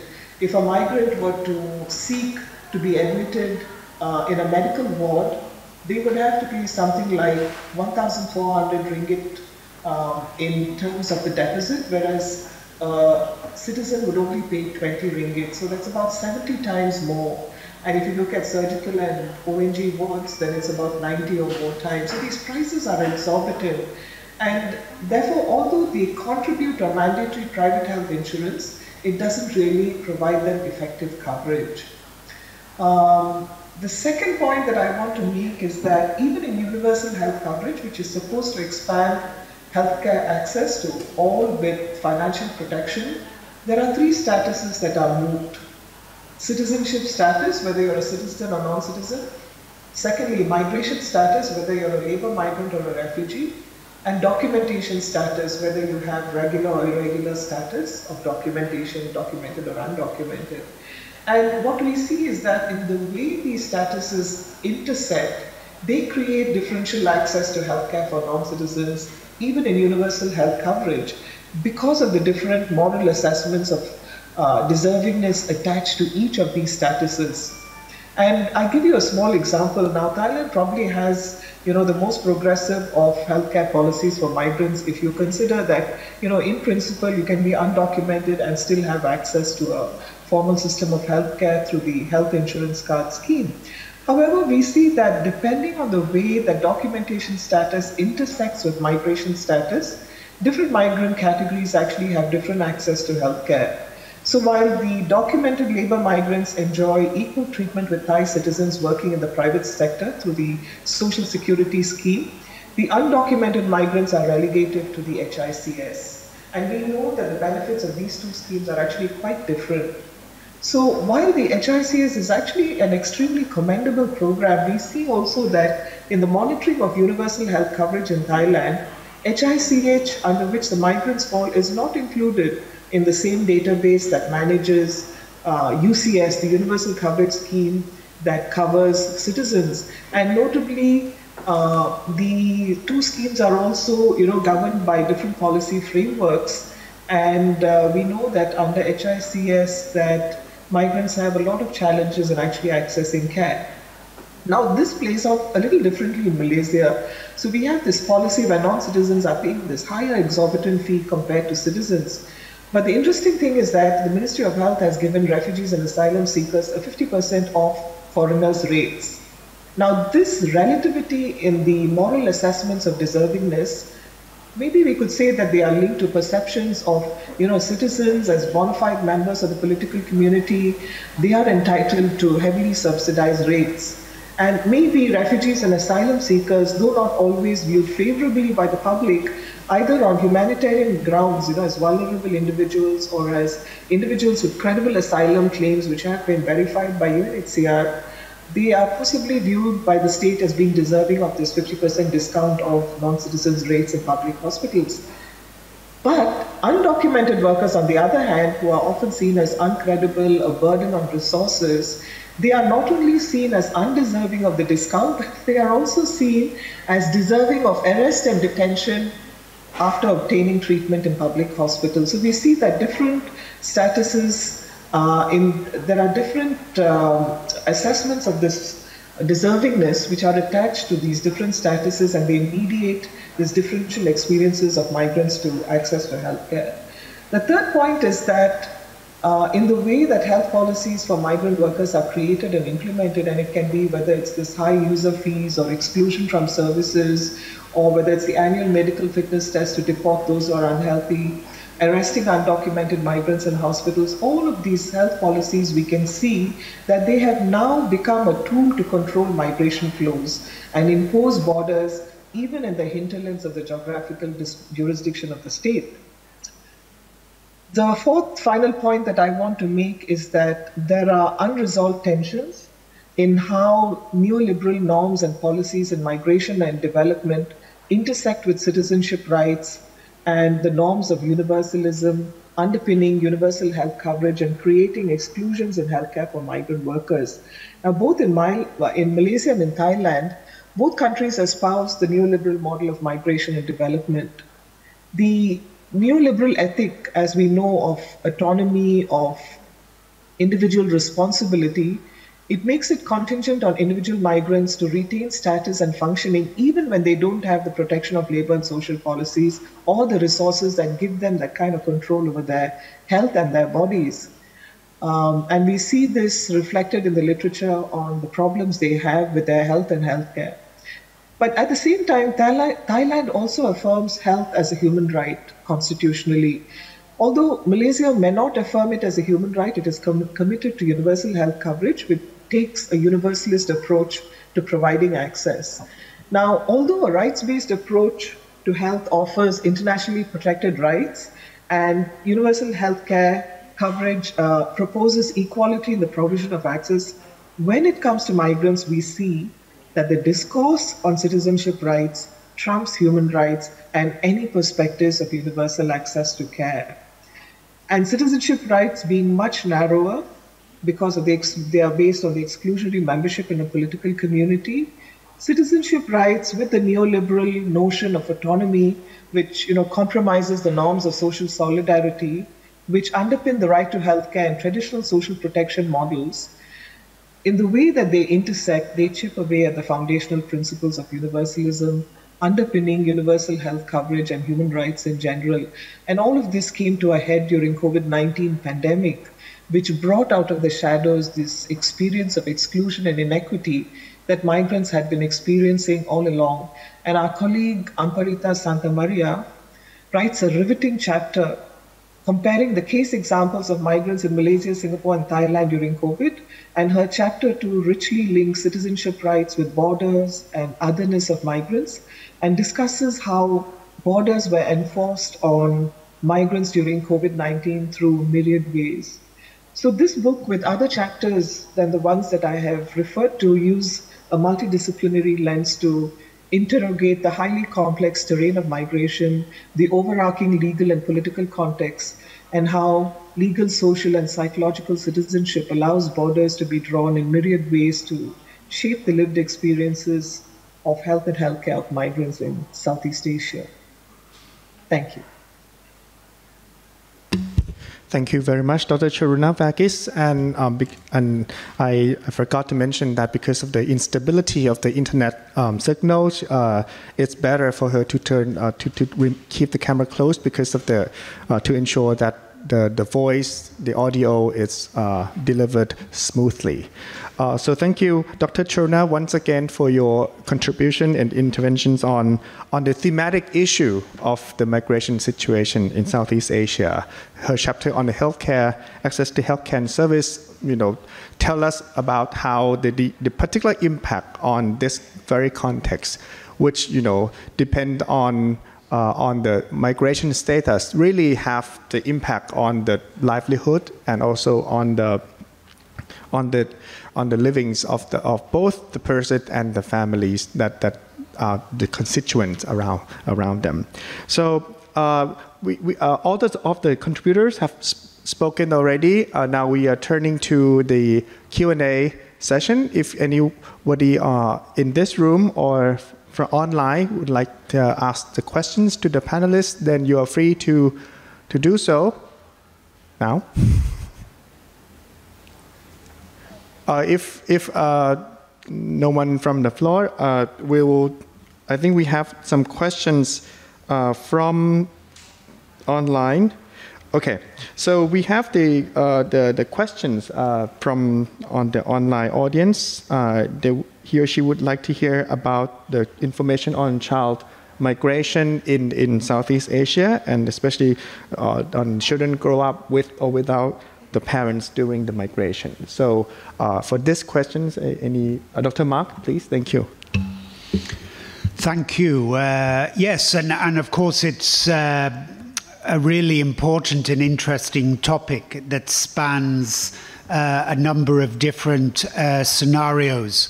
Child migration in the region, there has been, I think, a growing body of research into this in the last decade. There is a greater interest in the issue, and more importantly, perhaps research that is now including the voices of child migrants, so more child-centered research. So rather than looking at the issue of child migration from an adult perspective, the lens is also looking at from the child's perspective. And this is really important because so far there has really been a unidimensional interpretation of child migration. Child migration is typically seen as a bad thing.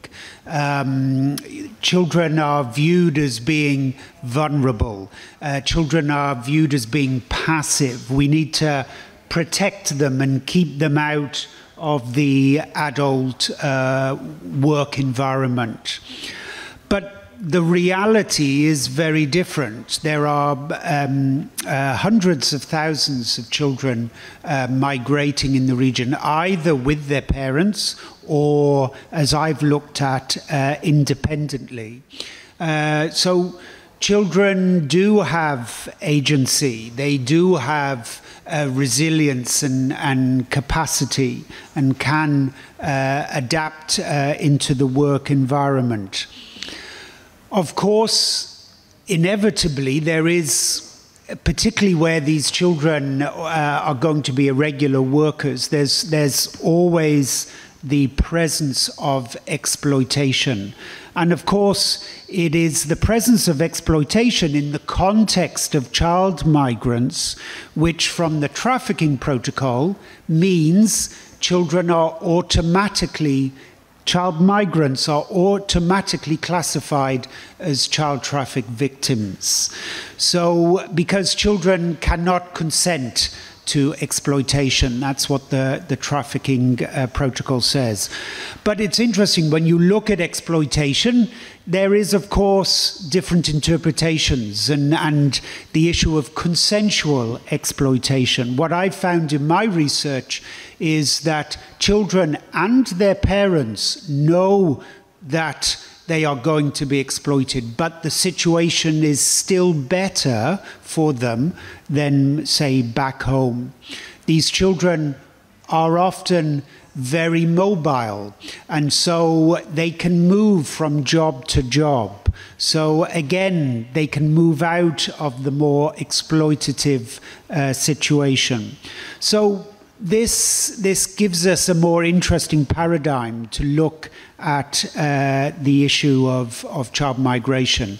And again, what I found in my research was that undocumented child migrants were not particularly exploited because they were children, but they were exploited because of being irregular and undocumented. So I think a useful way of looking at child migration in the region is to have a continuum, where on one side we have trafficking, because I'm not trying to downplay the seriousness of child trafficking. At the other end of that continuum or spectrum is migration. And children can fall anywhere along that spectrum. And in fact, during a migratory journey, can sometimes move up and down that spectrum. But if we understand that picture, then we can make sure we have policies and programs more suited to children in different parts of that spectrum. At the moment, most of the attention goes on the worst forms of child labor at the trafficking end. But there's an assumption that all children fall into that category. Lastly, sorry, I've taken a bit too long. Children left behind, so children who have not migrated with their parents. This is quite interesting because in some studies it's been found that the children left behind may well have benefited financially from remittances, where parents are sending money back, but of course are maybe suffering from some of the more social disadvantages of not having one or even both parents there looking after them. And also it's been found that it contributes to an intergenerational expectation of migration. So also feeding in to this, the sort of familial obligation that I talked about earlier, an expectation that children should also migrate to sort of pay back their parents later on. So yeah, I'll leave it there. Thank you. Thank you, Dr. Mark, for the answers on child migration. From online, we also have questions on, are there any effect from war in the region in relation to regional migration? So maybe this question is Professor 𝗕𝗵𝗏. Thank you.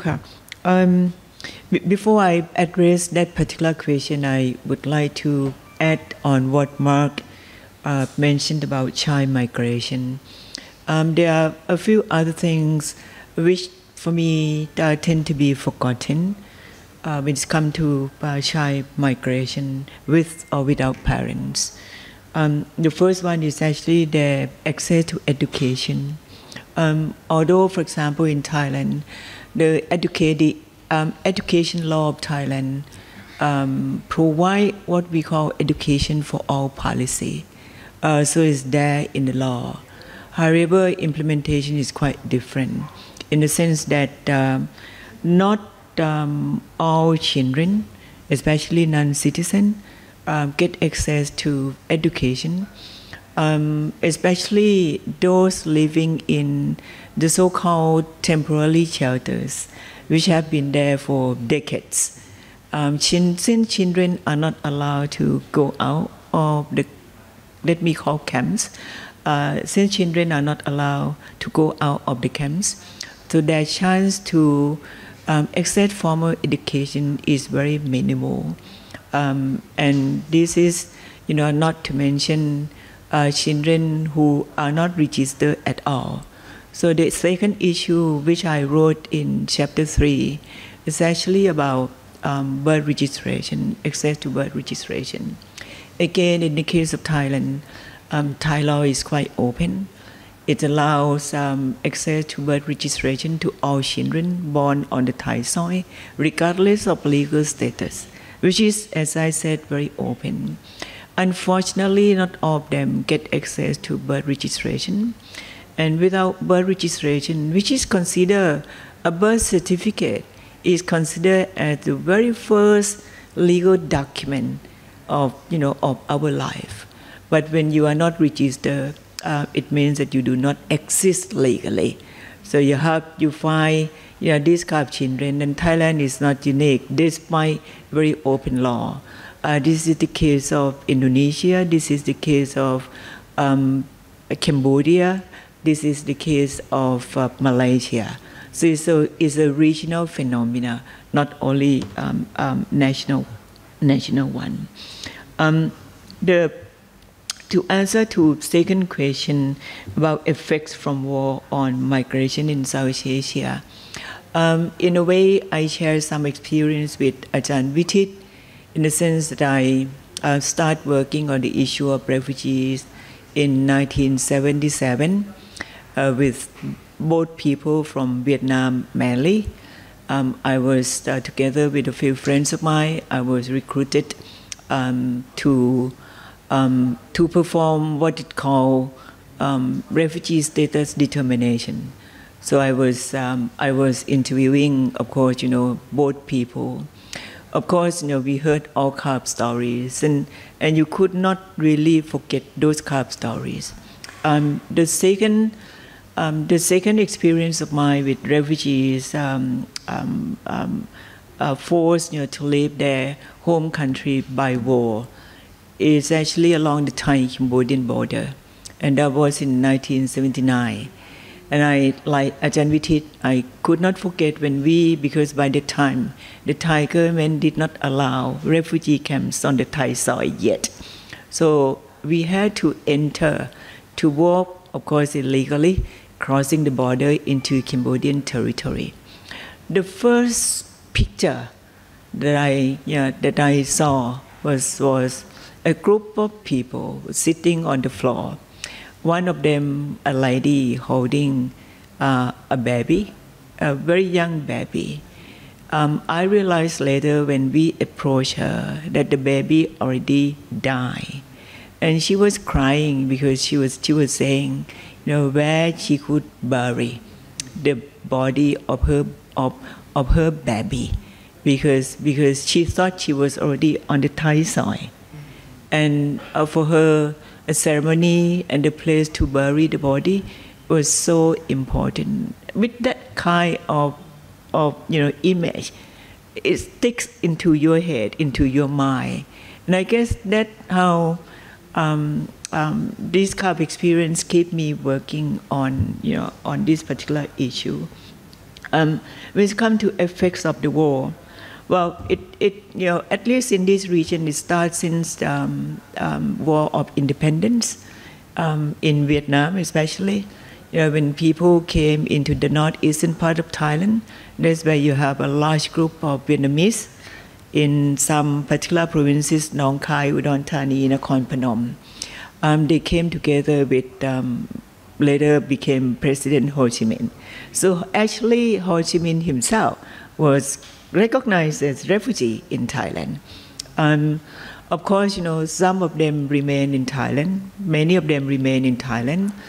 And one of the chapters in the book highlight the fact that a few hundreds of them still do not get access to Thai nationality, despite the agreement, bilateral agreement between Thailand, the Thai and Vietnamese governments. So that's the first one. The second one, which is very well known, the genocide and civil war as well in Cambodia. And that's where you have the huge influx of refugees, not only in Cambodia, but the whole Indochina. So you have millions of people fleeing the country to South Asia. I think that was the biggest wave of refugees into the region. And it was called a crisis by the time. By the time countries in South Asia, especially countries of first asylum like Thailand, Malaysia, Indonesia, they were quite generous by accommodating them in the camps. Of course, with condition that those people would have to be resettled to the third country. By then, in the 70s and 80s, resettlement was still possible. So that's why they were quite okay to receive them. Of course, international community was paying a lot of attention to refugees from Indochina, and you got very many countries such as Canada, USA, Australia, France, and even Japan agreed to accept them. So that's the second wave. The third wave, actually, ethnic conflicts and civil war in Myanmar. We got many groups and many waves of people from Myanmar, ethnic, and as I mentioned earlier, that some of them are still living in the so-called temporary shelters along the Thai-Myanmar border, 9 of them. I think the number is about 100,000 of them. And this is not to forget what we call urban refugees, people who are actually, staying in the cities. There is no clear statistic, not only in Thailand, but also in some other countries. In fact, those that you find in Malaysia are actually urban refugees because there is no camp. They are living in different places. Charuna could share with us further on this, but 100,000 of them there, including Rohingya. So you have different groups of people fleeing from war, not only from within the region but beyond. In Thailand alone, you have refugees and asylum seekers from more than 40 countries, and you may not believe that the first top three groups of urban refugees are coming from Somalia, from Pakistan, and from Vietnam. We do not really talk about them, so they are completely invisible, in the societies. And of course, all these are effect of the war. And as I mentioned about Thailand, but groups of Syrian, Pakistanis, they are also fleeing to countries like Indonesia and Malaysia in particular. So these are just some of the picture of effects of, from war on migration in South Asia. Thank you. Thank you, Professor 𝗕𝗵𝗏 for your interventions on the questions on the effects of war in regional migration, and also your input further on the issue on child migration in Southeast Asia. So we still have some time left. We'll see if there's any more questions from the floor or from online. Oh, yes, please.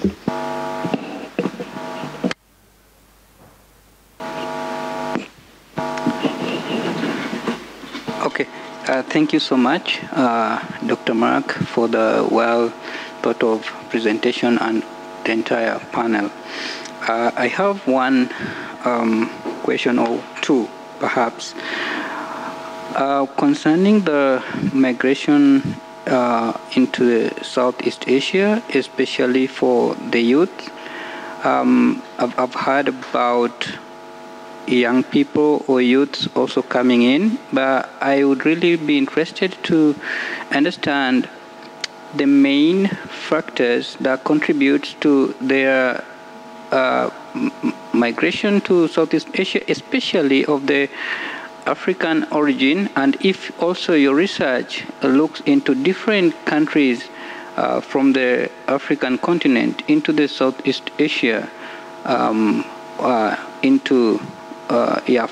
Africa to Southeast Asia. Number two, on the healthcare component, there are, yes, reality about medical insurance and treatment of such, but again, could that also be linked to healthcare tourism that makes it a little bit uncomfortable for those who are not the citizens of countries like Thailand, so that they pay more? Or is it just because they are foreigners? What could be the factors contributing to that? Thank you. Thank you. So we've got 2 questions. Any more questions so we can do the answer in one time? Okay, if not, then there are 2 questions. First, relating to youth migration in Southeast Asia. So maybe one of you could answer, and also just to give the head up to Dr. Charuna, maybe on healthcare tourism, maybe Dr. Charuna could provide some input. So first, Dr. Mark. Thank you for your question. I guess, I mean, first of all, I have to be honest and say I have not done any research looking at children from outside of the region coming into Southeast Asia. My research has been intra-regional, and so I haven't looked at that issue of African children and youth coming into the region.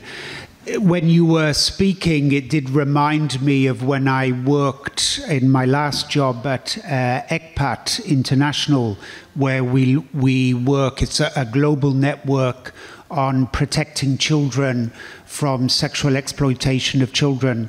And I remember we did have over the years a couple of cases of African girls, actually here in Thailand, being reported to us as having been trafficked from Africa for basically for prostitution, for the commercial sex sector here. But I say that was experience that I had with the work, not research. I guess, I mean, I think your question is also interesting if we look at the intra-regional migration of children in this region and what is the purpose behind that. And I think the research I've done I found it very interesting that in actual fact, children migrating in the region was a choice of their own. It wasn't, they were not being forced into it. They wanted to migrate. They wanted to be able to contribute to the family livelihood. They wanted to experience something new. They wanted to live independently. They were excited by Bangkok and Thailand and the opportunities that they thought that it would offer. They were also aware of the dangers as well. So I think we sometimes forget that for them it was a chance of a new life. Obviously, though, along the way there are many barriers and dangers that they can face, but that aspirations that they had seemed to foster an important sense of resilience within these children, which then helped them to cope with the dangers of migration. So sorry I haven't been able to answer your question very well, but hopefully that's a topic that you may be looking at in your region. So thank you for the question. Thank you, Dr. Mark. The question was posed on the healthcare tourism, and maybe Dr. Cheruna, are you still with us? Yeah, sure. All right, so thank you.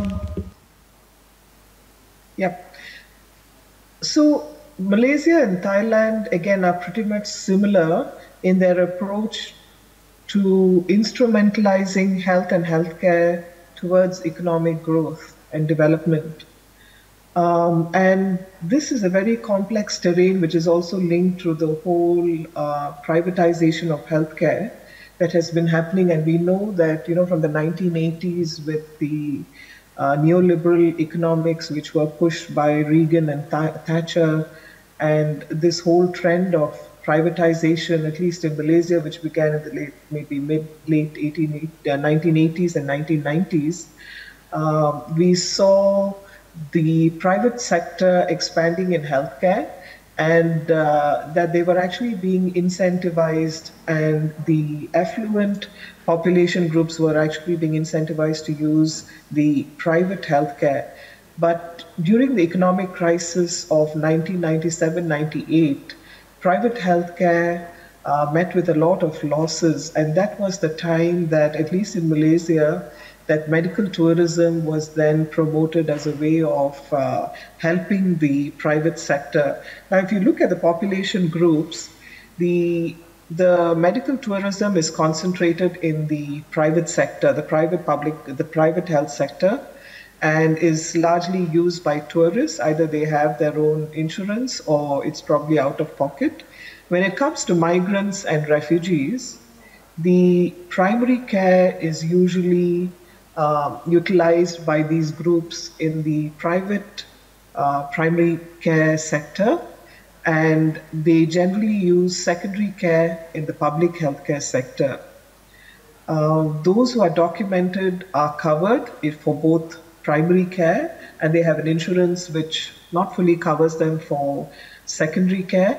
Similarly for refugees, so for refugees, most of them end up paying, out of pocket. So I think what I'm trying to say is that while there are overlaps, there are also quite distinct borders between the two sectors, and where medical tourism intersects is more with the private sector, and that's not really a space that's used by refugees and labor migrants. However, in the promotion of private healthcare, what we see happening is an exodus.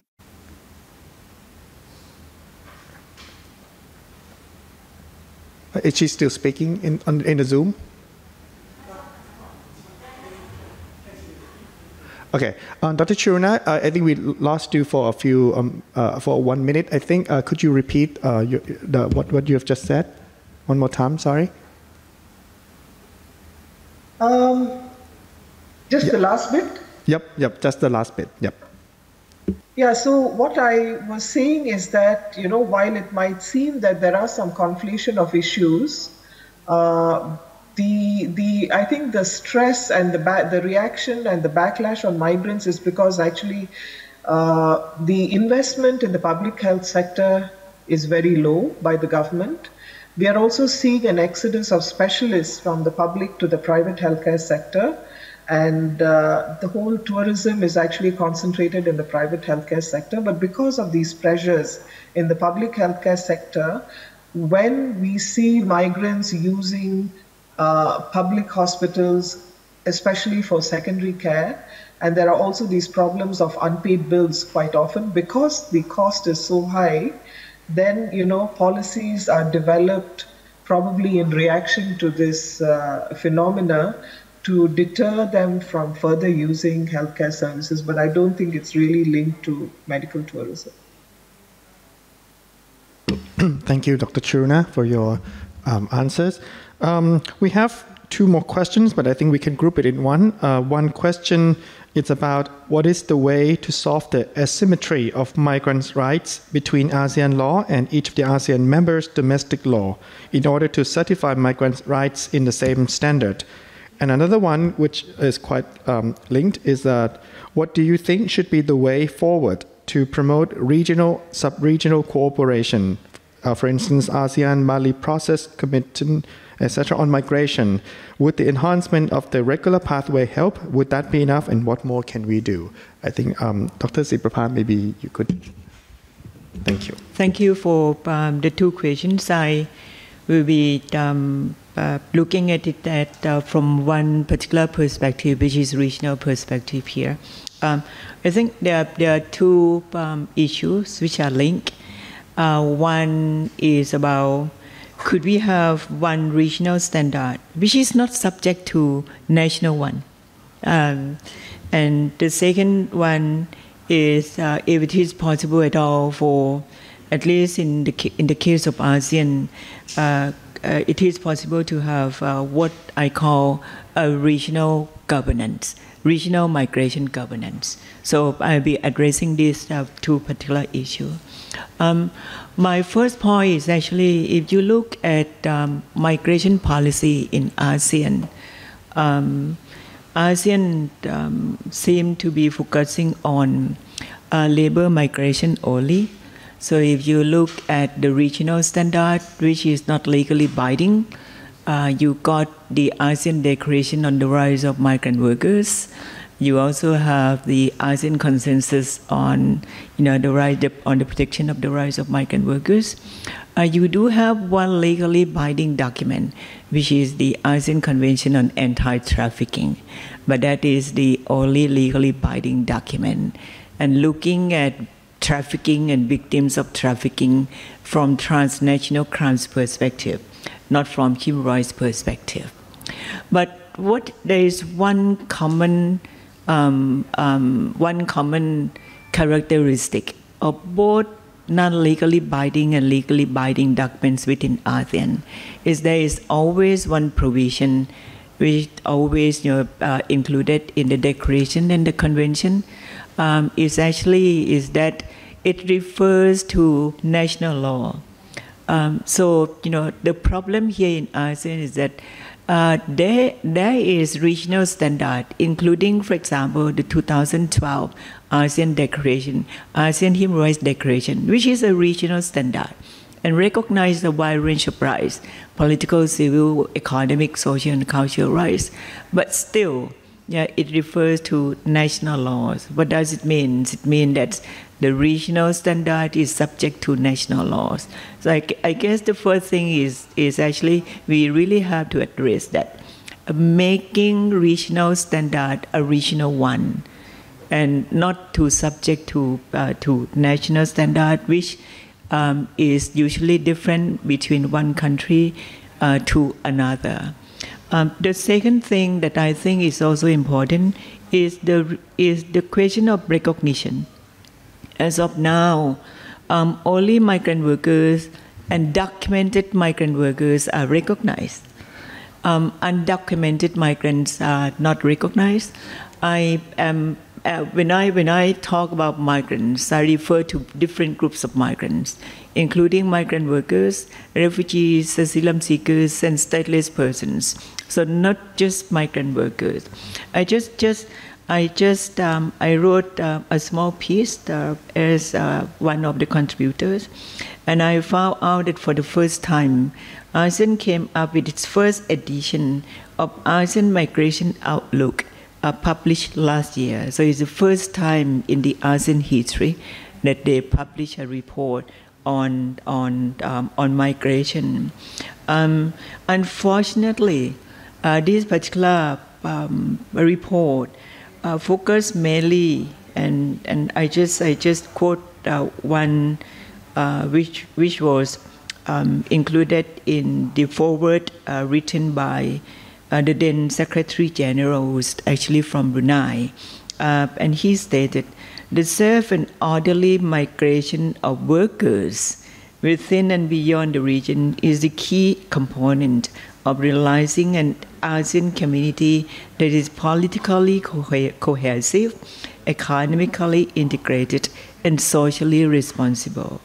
What does it mean? The reports actually focus on labor migration only, and highlighting the problem of effective implementation of return and reintegration. So it's even focusing on return and reintegration issue only, who are completely forgotten from this report. As I mentioned, other groups of migrants, asylum seekers, refugees, stateless persons, are completely out of the picture within ASEAN. And so the problem, as I said, the problem is actually recognizing the existence of other groups of migrants is extremely important, because if you do not recognize them, it would be completely impossible to solve the problem. Problems start with recognizing that there are problems, before you go to solutions. So that's the second one. The third one that I think is also crucial is actually about the coming up with a regional policy.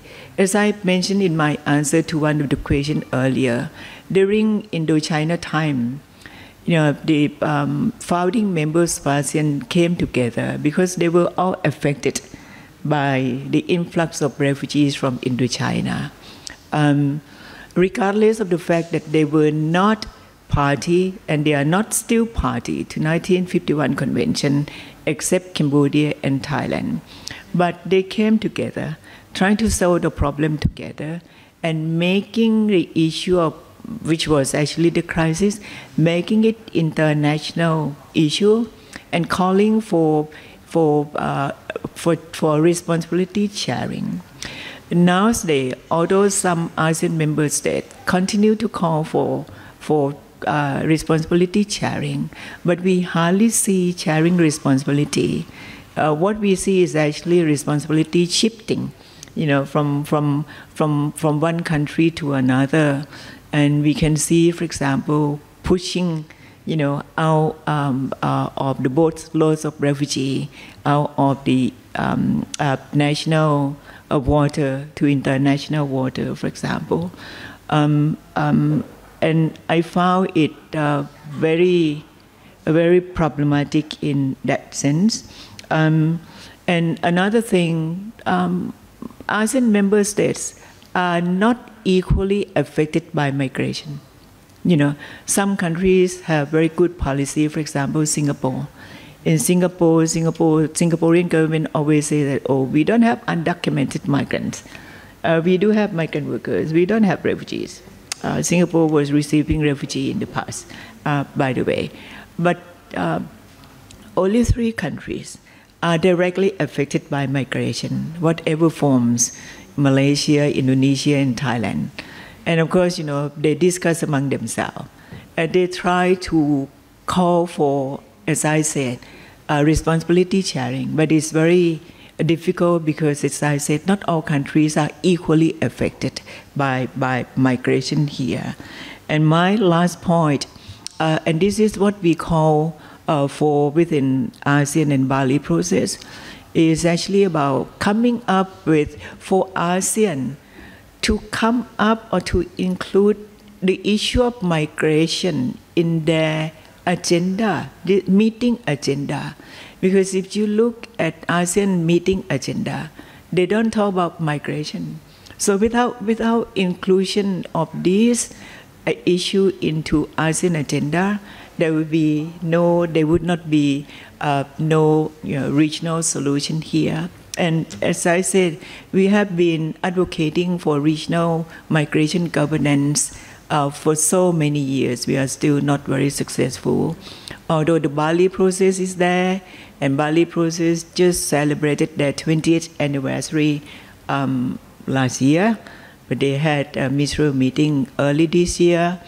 If you look at the statement issue after the ministerial meeting, we found out that it was even watered down further than the one or two issues in 2016 and 18, because, for example, the term refugees and asylum seekers were not even mentioned.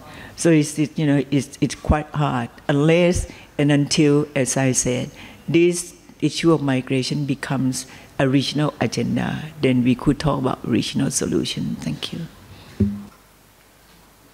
Thank you, Professor 𝗕𝗵𝗏, for your for your input.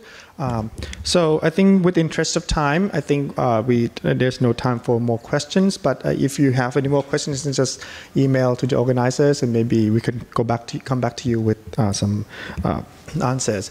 So just to conclude the event today, just to weave everything together and to fuse everything together, right from Professor Wittich's statement, powerful statement, and up into the panelists' contribution. I think we agree that the migration situation in Southeast Asia is evolving, and of course it's understudied.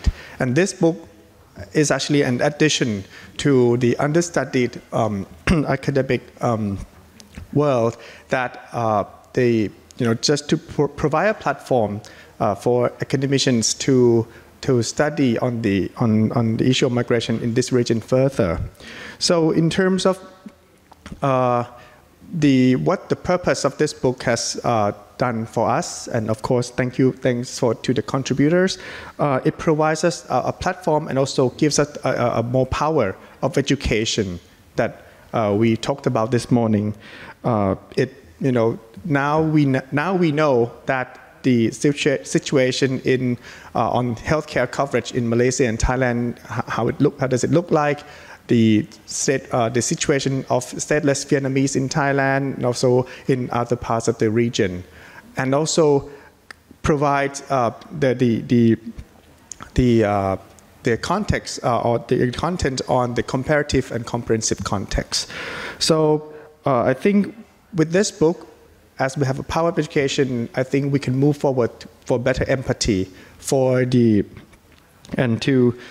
especially to those who does not have a choice, because migration is not a choice. So I think it's time that we conclude here. Thank you very much once again, the Faculty of Law, AIPG, the contributors, Dr. 𝗕𝗵𝗏, Dr. Mark, and Dr. Charuna from Malaysia, and of course, your distinguished guests and audience. So thank you, and have a great lunch and weekend. Thank you.